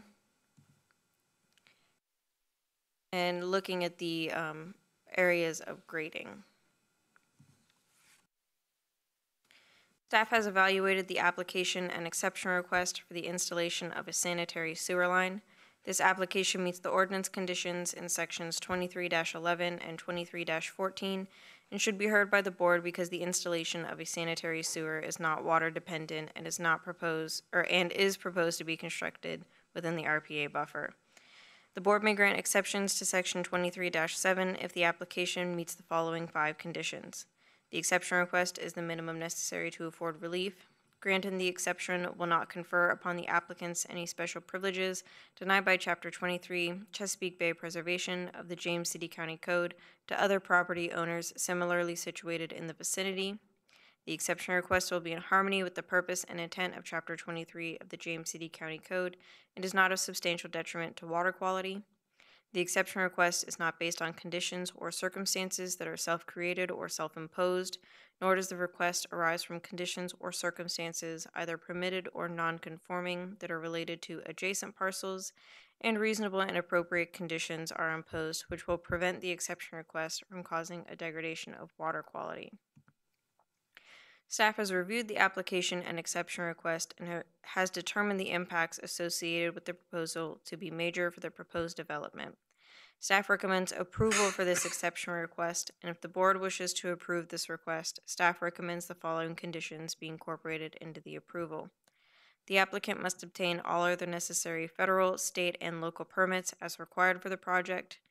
Deed of natural open space be recorded in the Williamsburg, James City County Courthouse prior to the issuance of a land disturbing permit, and this exception request approval shall become null and void if construction is not begun by September 14th, 2023, with a written request for an extension to the exception submitted to the Stormwater and Resource Protection Division no later than August 3rd, 2023, which is 6 weeks prior to the expiration date.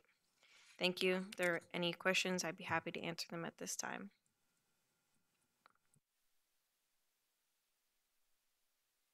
Thank you. Okay, we will open the public hearing. Would the applicant or the representative like to come forward and speak? Please state your name and address for the record, sir.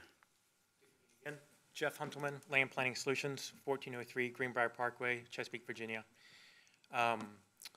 This one is adjacent to the previous one, and I just wanted to point out that it is a sewer bridge that is going to serve, that's going to connect into the pump station that's on Track S. So the pump station for Track S is going to be built right here, and this is the sewer bridge that's going to connect and provide sewer service for Track 11A. This little bit of over here was really just the easement. We showed, since the easement went into the buffer, we just showed it as an impact. The sewer line is just outside of that, but we figured we include it in case they need to clear the trees for the easement in the future.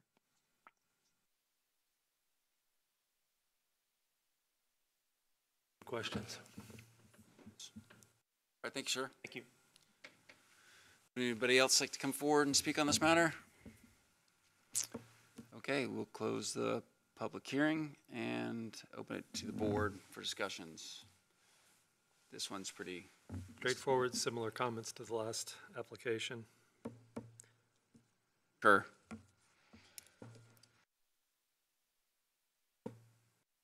Okay. Chairman, I make a motion to adopt the resolution to grant the exception request for Chesapeake Bay Board case CBPA 22-0107 at 9100 6 Mount Zion Road. We have a motion to adopt. Mr. Roadley? Yes. Mr. Waltrip? Yes. Mr. Lukens?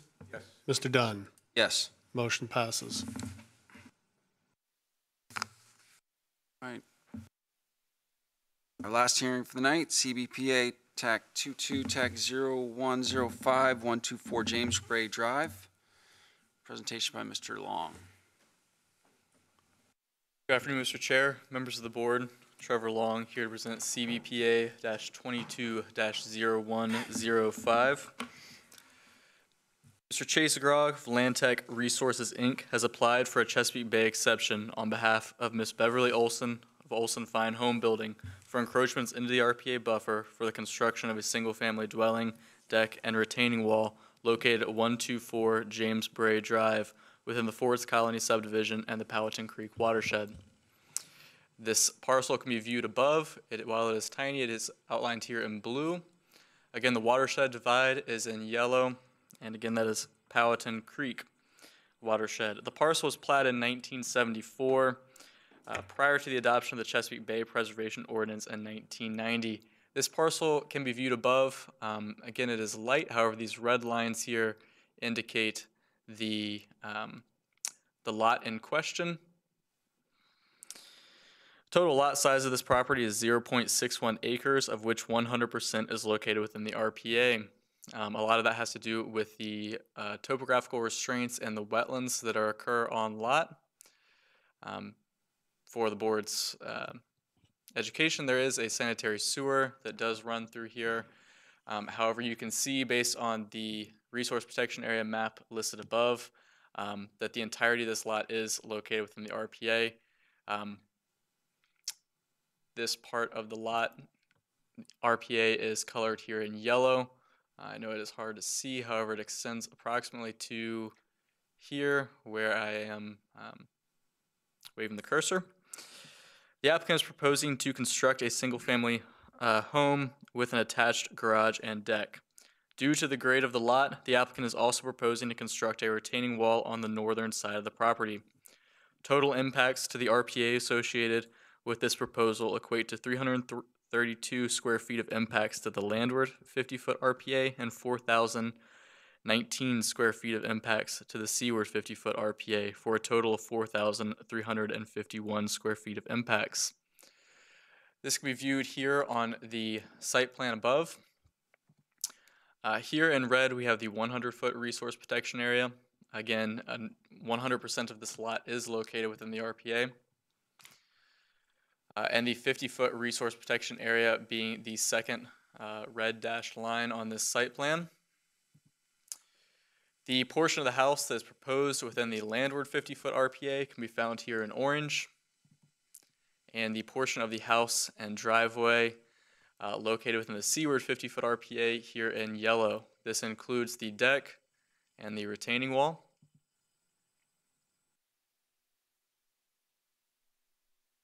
The limits of clearing are shown here in the black line with the edge of the wetlands here in green.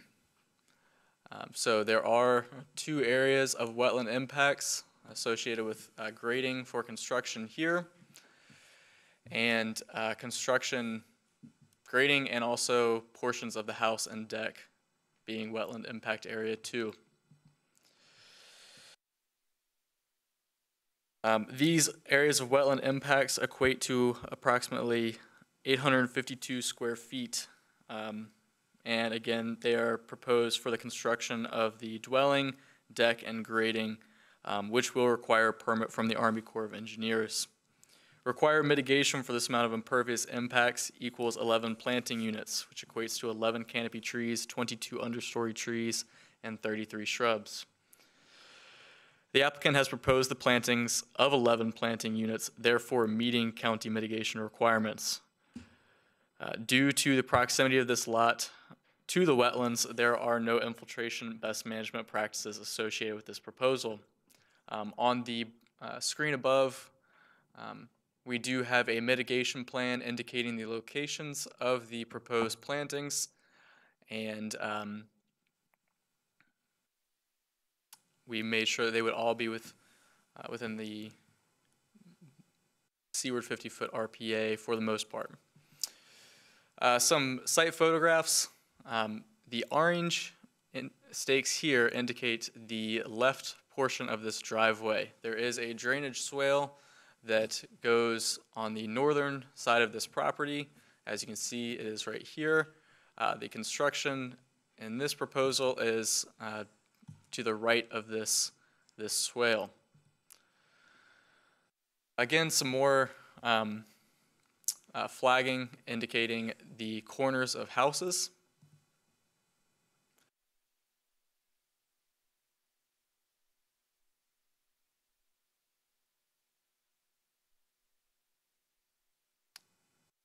Standing approximately in a ravine with wetlands adjacent to it, here is one of the wetland impact areas. And looking back up towards the street, again, this is the area from the back of the house looking forward into where the driveway and house would be.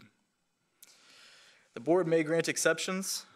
Staff has evaluated the application and exception request for the construction of a single-family dwelling, deck, and retaining wall. The application meets the ordinance conditions in sections 23-11 and 23-14 and should be heard by the board because the construction of the single-family dwelling extends into the seaward 50-foot RPA and the retaining wall is considered accessory in nature. Board may grant exceptions to section 23-7 if the application meets the following 5 conditions. The exception request is the minimum necessary to afford relief. Granting the exception will not confer upon the applicant any special privileges denied by Chapter 23, Chesapeake Bay Preservation of the James City County Code to other property owners similarly situated in the vicinity. The exception request will be in harmony with the purpose and intent of Chapter 23 of the James City County Code and is not of substantial detriment to water quality. The exception request is not based on conditions or circumstances that are self-created or self-imposed, nor does the request arise from conditions or circumstances either permitted or non-conforming that are related to adjacent parcels, and that reasonable and appropriate conditions are imposed which will prevent the exception request from causing a degradation of water quality. Staff has reviewed the application and exception request and has determined the impacts associated with this proposal to be major for the proposed development. Staff recommends approval for this exception request, and if the board wishes to approve the request, staff recommends the following conditions be incorporated into its approval. The applicant must obtain all other necessary federal, state, and local permits as required for the project. A surety of $5,500 be submitted in a form acceptable to the James City County Attorney's Office to guarantee the mitigation plantings. That an affidavit be recorded in the Williamsburg-James City County Courthouse prior to the issuance of the building permit. That this exception request approval shall become null and void if construction has not begun by September 14th, 2023, and that written requests for an extension to an exception shall be submitted to the Stormwater and Resource Protection Division no later than August 3rd, 2023, which is 6 weeks prior to the expiration date of this permit. Thank you, and I would be happy to answer any questions the board may have at this time.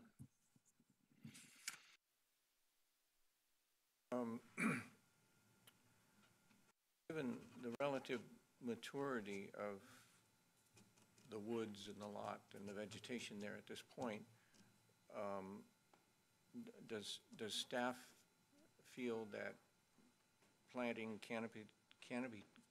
any canopy trees planted there would prosper?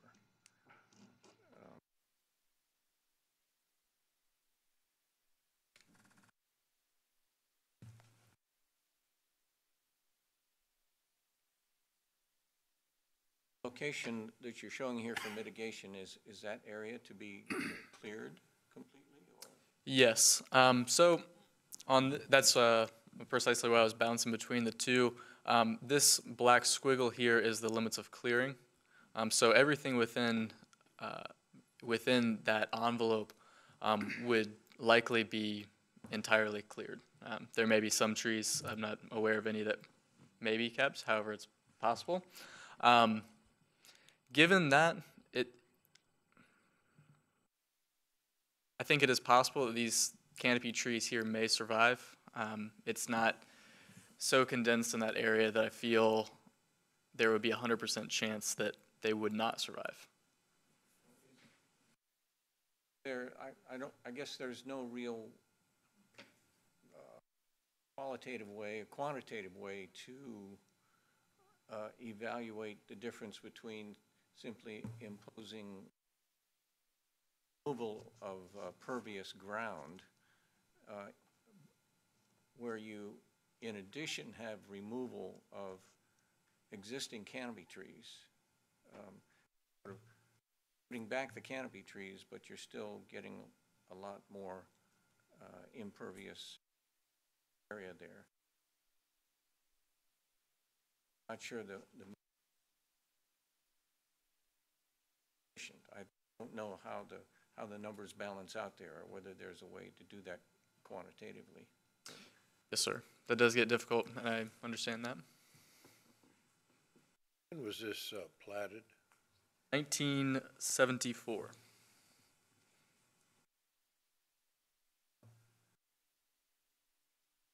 Trevor, could you go back to a larger view that shows the drainage that these wetlands are attached to, or if you have that available? Sir.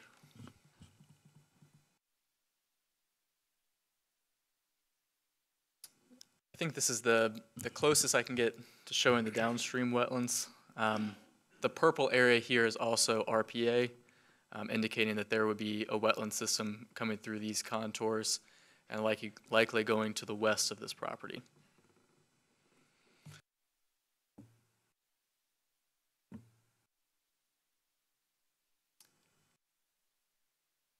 Are these delineated for the purposes of this application? Yes, sir. Would it be helpful to go to the vicinity map as well? I think I know the area. I think you're correct. It does drain to the, in this image, the west. My initial reasoning was just to make sure that they were connected and contiguous.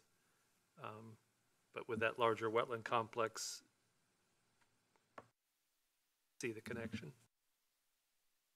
You said there's going to be portions of the wetlands that will be lost, that will be filled in for this construction? Yes, sir. And those are outlined here in green. So there's two areas of wetland impacts.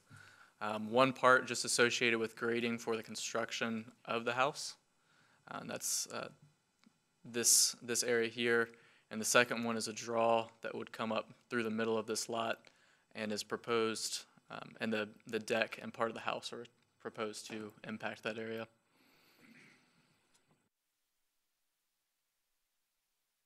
You indicated that they're not proposing any infiltration because of the soil quality. Is there any, how are they dealing at all with runoff, if any way? That I do not know, but I will allow the contractor to speak on that issue. On that note, the contractor did provide a soils report, and it is in the Novus board package, if that would be helpful to view.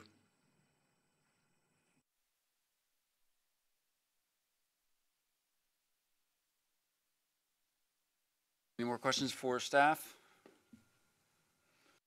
All right. Thank you, Mr. Long. Thank you.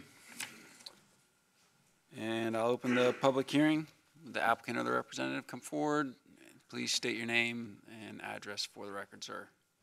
Good evening, members of the board. Chase Grogg with Land Tech Resources, 205 Bullifonts Boulevard, Suite E, Williamsburg, Virginia. Hope you guys having a good evening. Just want to go through a couple bullet points and answer some of your guys' questions, and then happy to answer any other follow-ups you guys have. For the wetlands themselves, yes, they were delineated for this site. We've gotten the Army Corps confirmation back, as well as the permit from the Army Corps to complete those impacts. They are separate mitigation that will be completed for those impacts alone on top of the mitigation we're doing for the RPA side of things. To address the drainage, on the left side on top of that utility easement, Ford's Colony carries a 7.5 drainage easement along all property lines. So if you look on that site plan right at the end here, the cul-de-sac actually drains out into a concrete swale here, into some riprap, and actually from when we did this topographic work to now, Ford's Colony has actually gone in their drainage easement along here and it improved this entire ditch all the way back to just about in front of these sewer cleanouts that we'll be tying into. And so basically a majority, half of our site will be directed towards that existing drainage channel that's been stabilized and, is there for the purpose of accepting site drainage. This drain to a BMP downstream? So yes, it actually drains to 2 BMPs. This is up at kind of the start of Ford's Colony, where it drains down into a pond, and then there's a creek that connects this into 2 more ponds. So these wetlands go right underneath the road into a BMP, into actually another BMP, which I think is all considered one, into another BMP, and then that finally drains out into the wetlands. In addressing the soil concern, so if you look on the soil map, it's considered an AD soil, which is both good and bad. It means that if you were to take it out of the ground and let it dry out, it would most likely be pretty sandy soil, which the soils report indicates. The soils report also indicates what the D part of the AD indicates, which moist is listed in every single category within that soils report. So that was why on this lot we did our best. As you're aware, in the past, we do our best to fit all the mitigation on site. Sometimes we're not able to on this site. We made a particular point to reach out to a landscape architect, have that plan completed to ensure that we can make all that mitigation fit on site, since we weren't going to be able to do anything from the infiltration side of things. To your point, Mr. Walk, yes, this is section 1 of Ford's Colony, so it was platted back in 1974. And Mr. Lukens, also to kind of address your point with the woods, so the back right corner seems like an area where we wouldn't really need to clear and that it could potentially be saved. The issue there is we're trying to bring that swale around and flatten it out so it's not channel flow going back there, that we get as much sheet flow back there as possible, as well as in creating that drainage back there, we need to connect. There's kind of a knoll there, and where our contours work in, we need to connect to the other side. So that's why a lot of the heavy plantings were placed in that back right corner. I'm happy to answer any questions, and also Simon with Olson Fine Homes is here as a representative for the client. They purchased the lot back in 2012, and they currently reside in Connecticut, so could not make it this evening.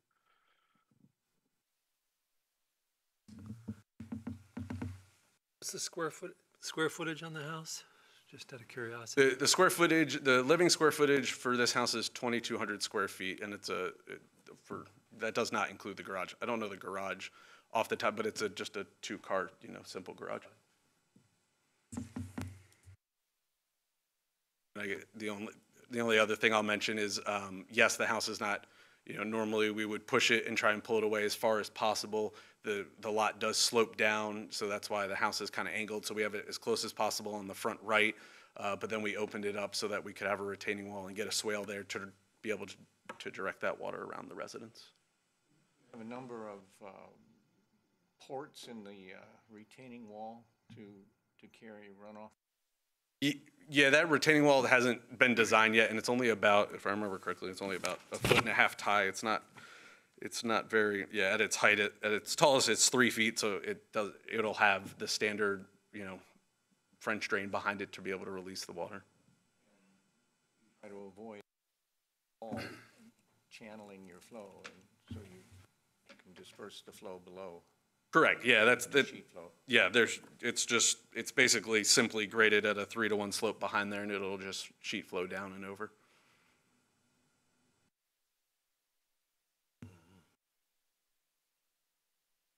Thank you. Thank you. Questions? Okay. Anyone else like to come forward and speak on this matter? Please state your name and address for the record, sir. Good evening. My name is Dan Chambers. I'm at 122 James Ray. So when I'm looking at the plat, it looks like the retaining wall that they're proposing, it looks like that is going to be directing the water right towards my house, because that's higher than where my house is, and I already have some drainage problems there, because when we moved in 22 months ago, we had about 3 inches of water on the right side of my house if you're looking at it from the street. And it cost me about almost $4,000 to correct the problem, because I had to replace some of the drainage.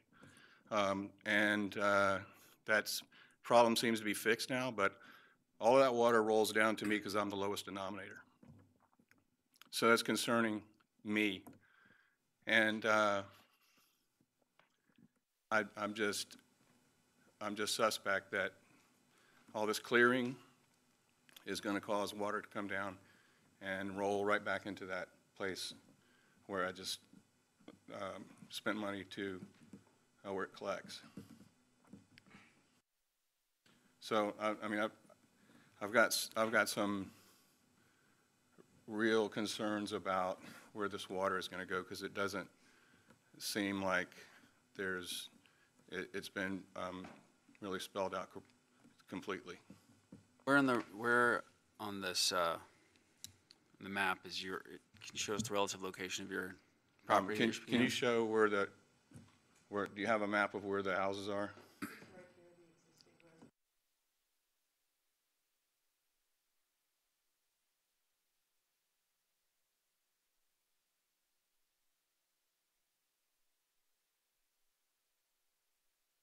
Oh, under the label. Yeah, it's right there.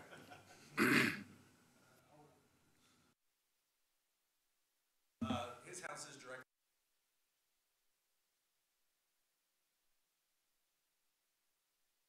All the way bottom of the south. What direction that is. Please do.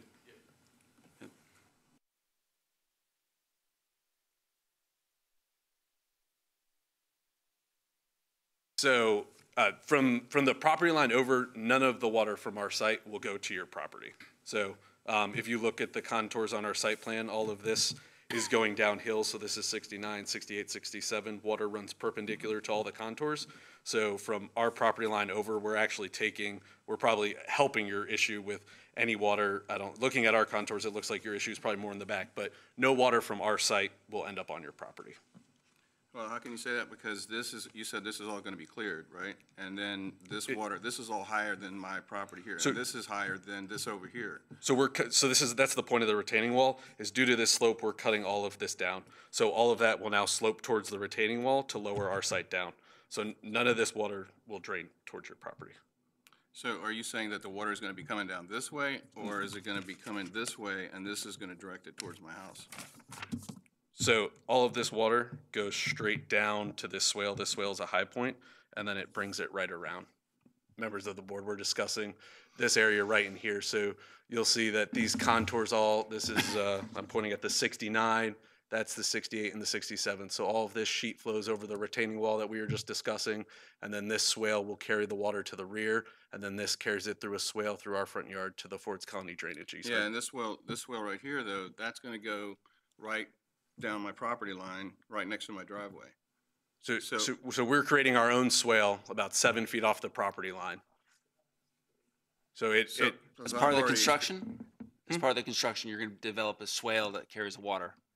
Yeah. So I mean, so we are going to carry all our site water. I mean, it's all flowing to there's a region, there's these kind of 3 channels here. All of this slopes down into these little ravines. So, we will be the water coming off our roof will be directed to these swales that will be directed through, 2 new swales, one around from the back to the back and one around to the front to address the concerns. Well, I'm already experiencing some erosion right here where you propose that this water is going to come down right down my property line right next to my driveway. I've already noticed, even though we've been there only 22 months, that there's been erosion that's happened there that is concerning. We're happy to work with you on that and look at doing some sort of, early control to ease that control with you.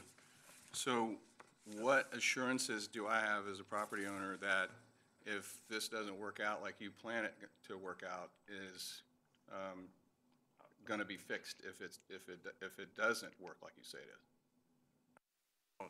I don't know that I'm the one to answer that question, but you're in Ford's Colony, so you have Ford's Colony as well. But the county will not permit a CO until the drainage has been established. Maybe county staff can comment on that, but the county will not grant a CO unless the site plan is unless the construction is in compliance with our site plan.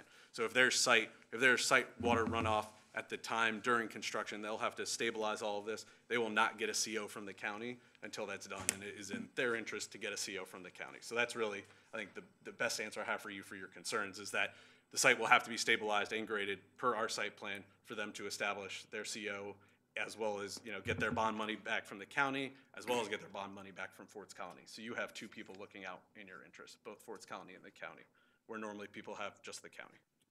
Well, again, what's concerning me is the houses that are, since I am the lowest denominator. If we're lower than you. Yeah, I know you're lower than me because that's like a crater, which is another question. Which is another question I have is, are you moving dirt in there to make it a flatter? So there's some dirt on the backside, but again, this entire front area is all a cut. That's why that retaining wall ends up there. So we're pulling this slope back as well as then installing a retaining wall to give our house a flat area, and then there's some dirt placed on the backside to be able to flatten out our backside. But again, this is all a cut, so we're lower than you, we're going lower than you, and so the water is not going to go uphill back to you. So if anything, we should help give your property some relief from the water. So are you moving dirt into that area? Are you just moving dirt? Are you bringing dirt in, or are you just moving I've not dirt done a around? volume calculation to know if our cut equals our fill. I don't know that number off the top of my head. But all I can tell you is all of our grades are lower than yours, so we are not going to increase your water issue. We're releasing water away and around. But the property, as it sits now, unless you're gonna do some heavy grading, is higher in places than where, on the backside, it's higher than my property is on my driveway. So I agree, but so right in, right in this portion of the wall. Right, Just where to you- keep right where them. you're- right where so- you're taking all so- the trees So that's out. about a 4-foot cut. We're taking that grade and cutting that down about 4 feet. Right, just right there alone, and I'm not looking at all of these, but that's the 67, 63. So yeah, this is all in this area is roughly a 4-foot cut. And so we're establishing that by peeling this hillside back and then putting the retaining wall in place. So this is the 64, right along your driveway is the 64, that's a 65 contour. Our swale is down at 62, 62 and a half, and 63. So our swale along all of there is a good 2 feet or 3 feet lower than the edge of your driveway, which again will release, should anything that's I could see right now how if that's a little bit higher, that's keeping that water up there. So all that water will releasing.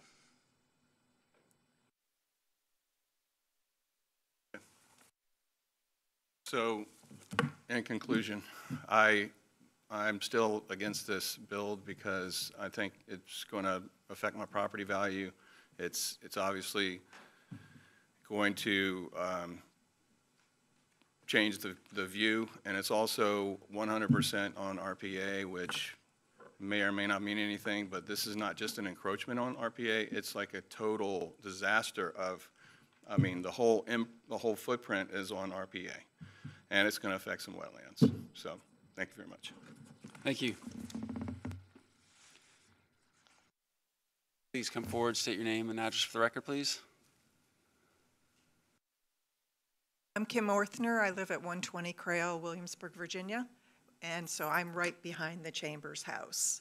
So that whole retaining wall is at the edge of my property. But I was not sent a letter about this meeting. I heard from the Chambers. So I don't know what happened, why we weren't informed. But we've lived there 16 years. And I think my biggest concern, because we're up higher, so I'm not worried about the water coming into my property. But that green section there, I think you called it a draw, that is wet most of the time. Right now it's dry, and so it doesn't look so bad on those pictures.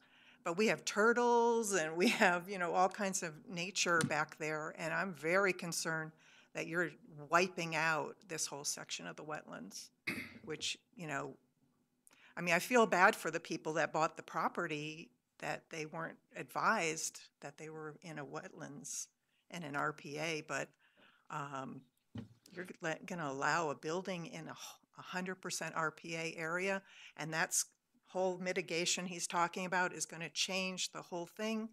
There's another house right behind there. I think you should not approve this.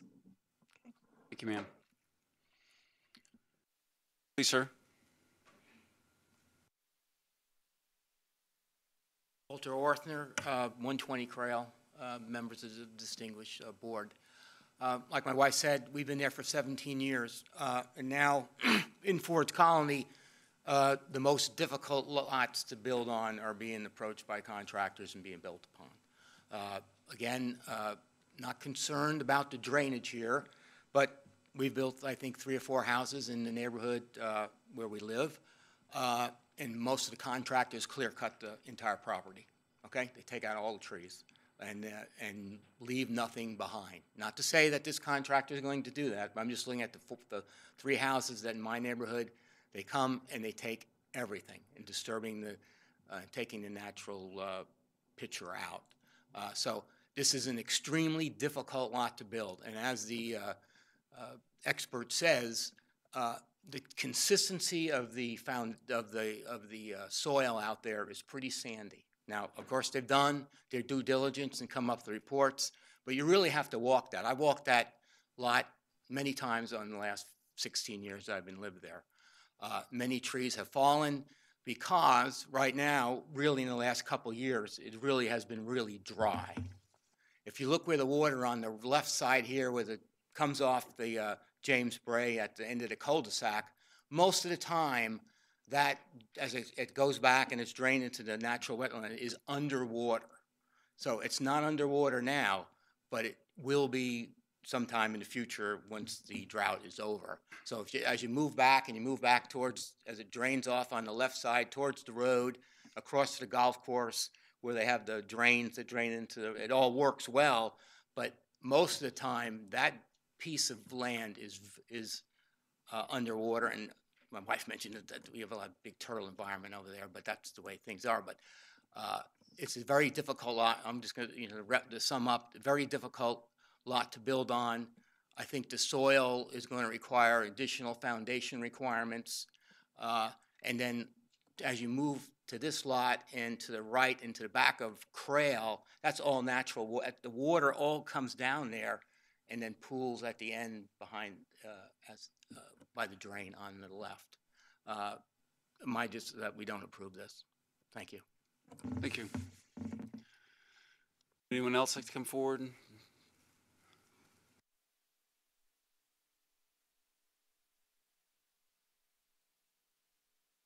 Simon Watrous, 223 Woburn. I just want to address the neighbors just real fast.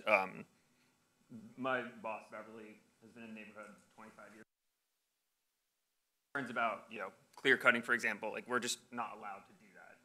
And so there's no. I'll tell you, I've lived there for 4 years. Right. They're building a lot behind the road. Yeah. The construction people who are not there. Right. Okay? And they take, I've got to tell you, I've seen it all out.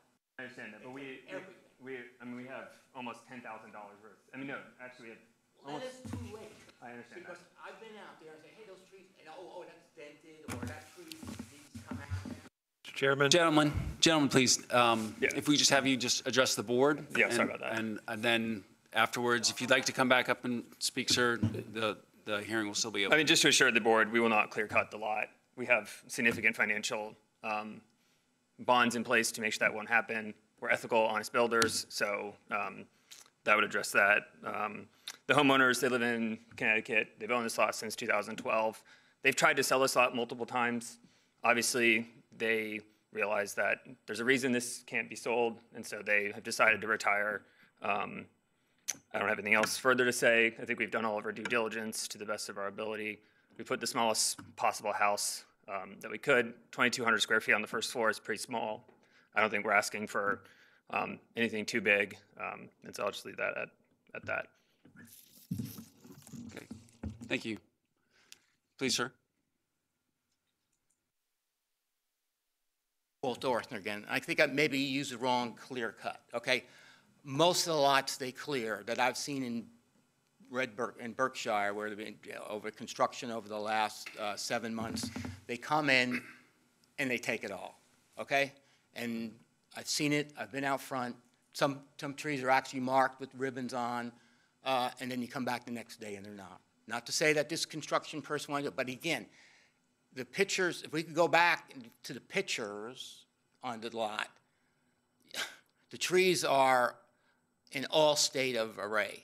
The next one. I mean, you can see, and see this is the edge of the house. The trees next to light, please. And then if you look in this, it doesn't. Here we go with that one. And then there's a ravine, which okay, I don't know how they're gonna, they're gonna get in there, bulldoze all those trees.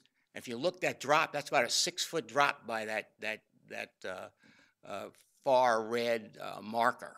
So they're going to have to either, I don't know how they're going to be able to level a lot without bringing in additional soil. But again, I'll leave that to construction experts. I'm just telling you, I've walked this piece many times.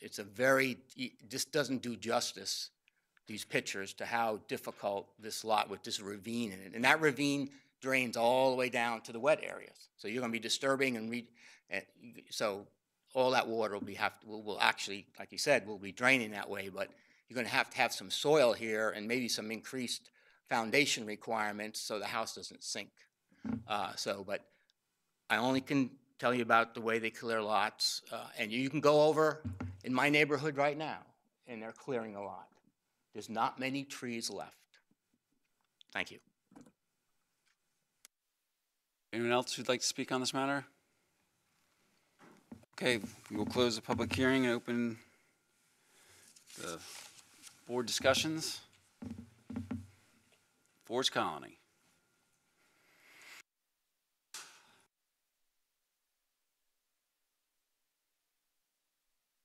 Mr. Chairman, I'd just like to make a statement that we've made at other hearings for the public that's taken the time to be here tonight. The charge of the board was read at the beginning of the meeting. It's challenging on residual lots where we're trying to balance property issues with the spirit and intent of the code of the county. Oftentimes, we're trying to hit that balance by reducing runoff, going to the resource, making sure that it's not sediment laden, and taking, if infiltration works, that's sometimes an option to help deal with the stormwater that runs off post-construction. And it's a difficult balancing act, but I just wanted to make you aware of that because this is an ongoing issue. We see it at every meeting for these lots that were platted years ago before the Chesapeake Bay Act. And then in Ford's Colony in particular, it was developed at a time when wetland delineation requirements were not as strict as they are today. And so the limits of wetlands weren't as clearly defined at that time. So statement for your general knowledge, this is a recurring issue for us. Responsible development of these remaining lots is extremely challenging. It's difficult to deny somebody the use of their property when the adjoining landowners have had the opportunities to develop their properties. At the same time, we're charged with preserving the public commons for posterity, and so making these decisions to, as the Army Corps of Engineers, if I heard that correctly, the Army Corps of Engineers already approved the wetlands to be impacted by this. It's a 2,200 square foot house for Ford's Colony. That's pretty small. It looks like they really tried to minimize the impact. Things we normally see where we want to pull it forward, work on the drainage. They've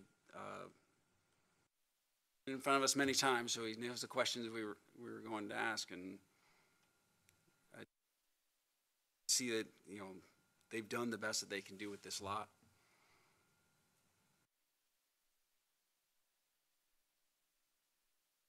Sorry, sir, but the public hearing's closed.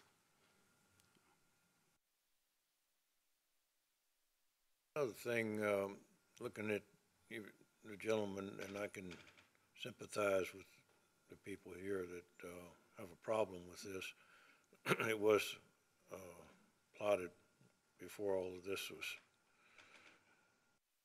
restrictions was put in place, and contractors that you hire to do clearing, and it all depends on who you hire and who's looking after the job, depends on what kind of a job you get. And sometimes they just get the lowest bidder and they just go in there and basically clear cut everything in there, just like the gentleman says. This job right here, if it goes, it needs to be looked after, and if there are canopy trees and things that need to be, they need to be marked, and somebody needs to look after the job to make sure that it goes down the way that it should be.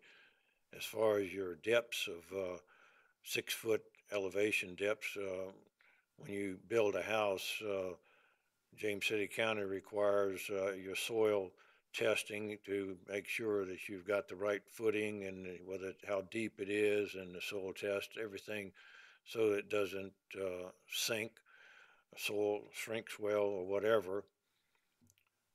But you need to have somebody doing this project that knows what they're doing instead of just going in there and clearing out everything. I think the house could be built on this.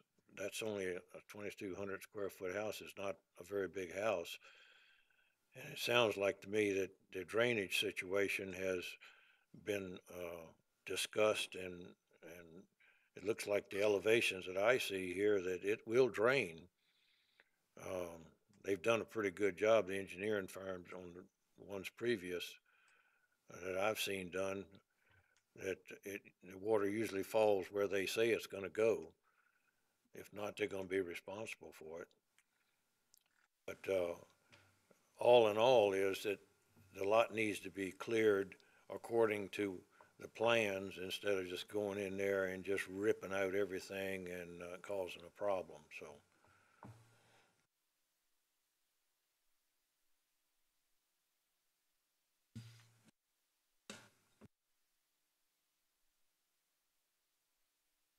There's in this area to the south and east in particular, we've already got, engineered solutions.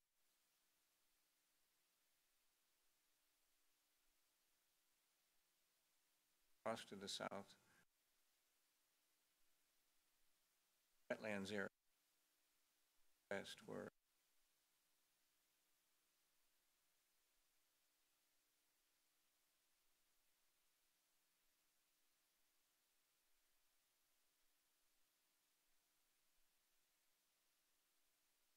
fundamentally a data point to work for.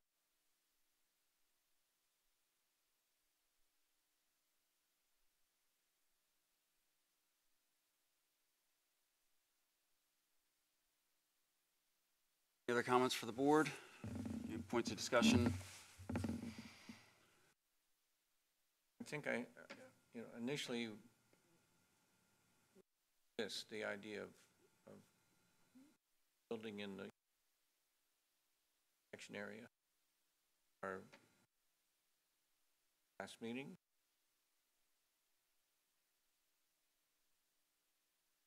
Within.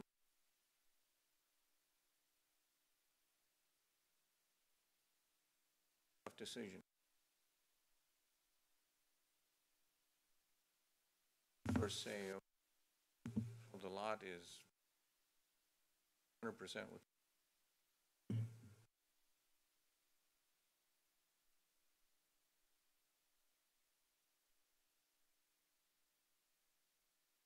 Anyways, this is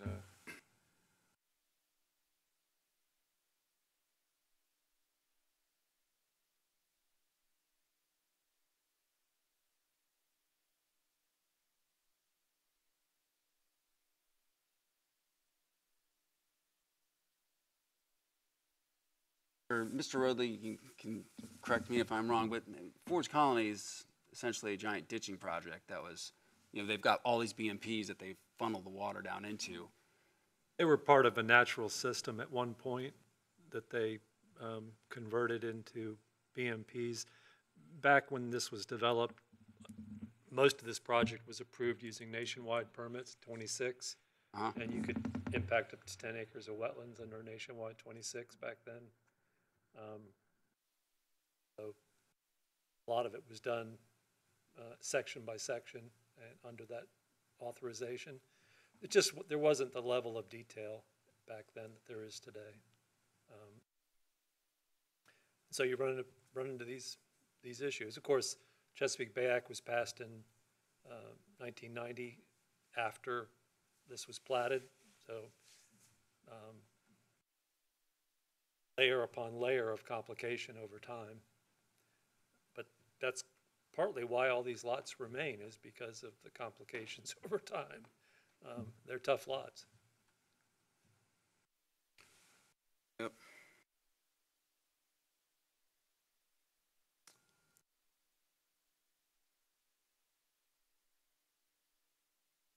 All right, okay, I will make a motion to adopt the resolution to grant the exception request for Chesapeake Bay Board case number CBPA TAC 22 TAC 0105124 James Bray Drive.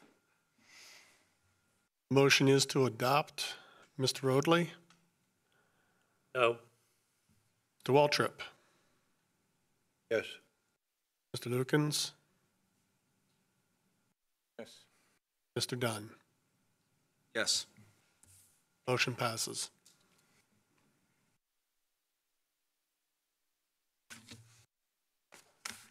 That concludes our public hearings for tonight. Board considerations, we have CBPA Tech 21, Tech 0178, 5508 Swan Road, extension request. Chairman, members of the board, Robin Benedict, Watershed Planner. Mr. Jason Hoyle is requesting a one-year extension to CBPA 21-0178, originally granted on January 12th, 2022. Staff concurs with this request with the stipulation that all permit conditions, except for the expiration date, be reauthorized and that the new date of expiration is January 12th, 2024.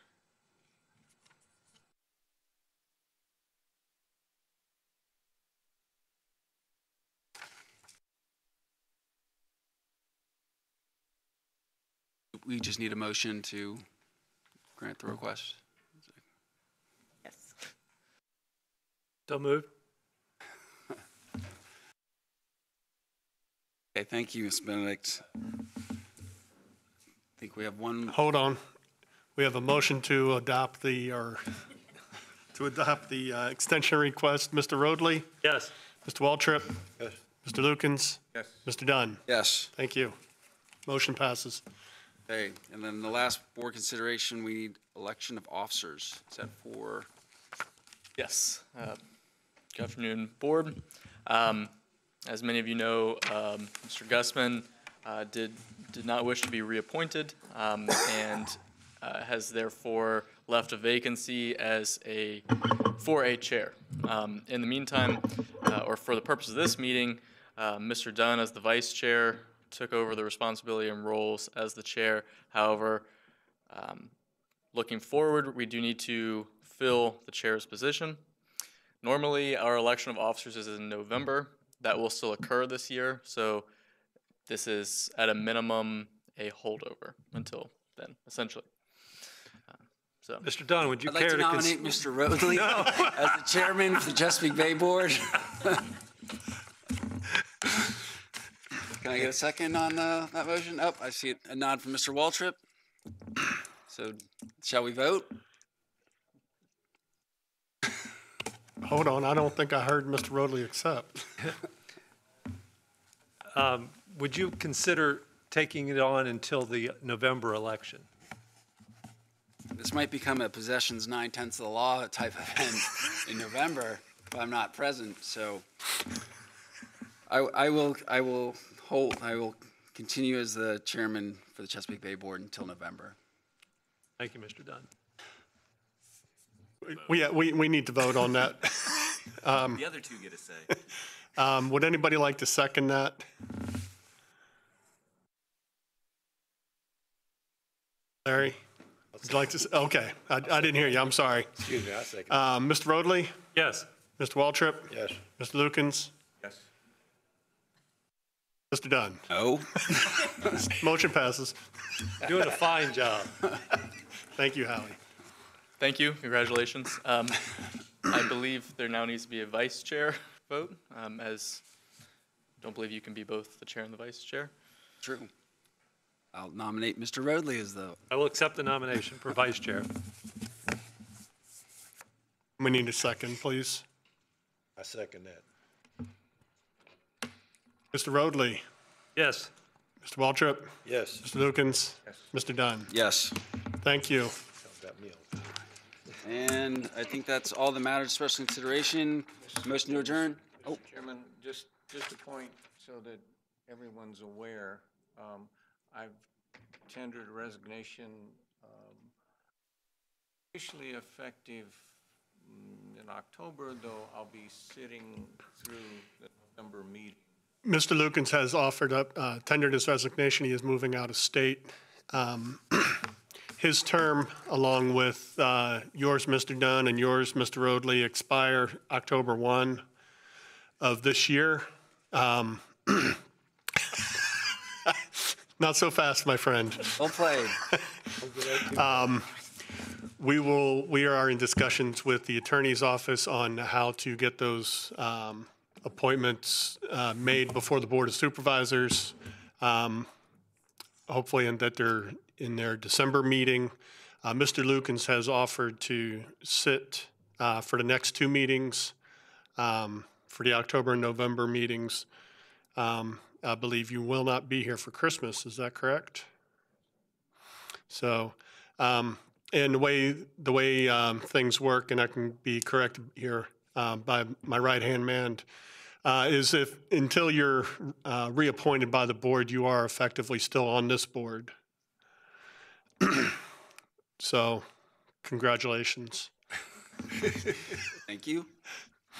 Unless that is you don't wish to be reappointed, in which case we'll have a conversation offline. Okay. Done? If there's no other. Motion to adjourn?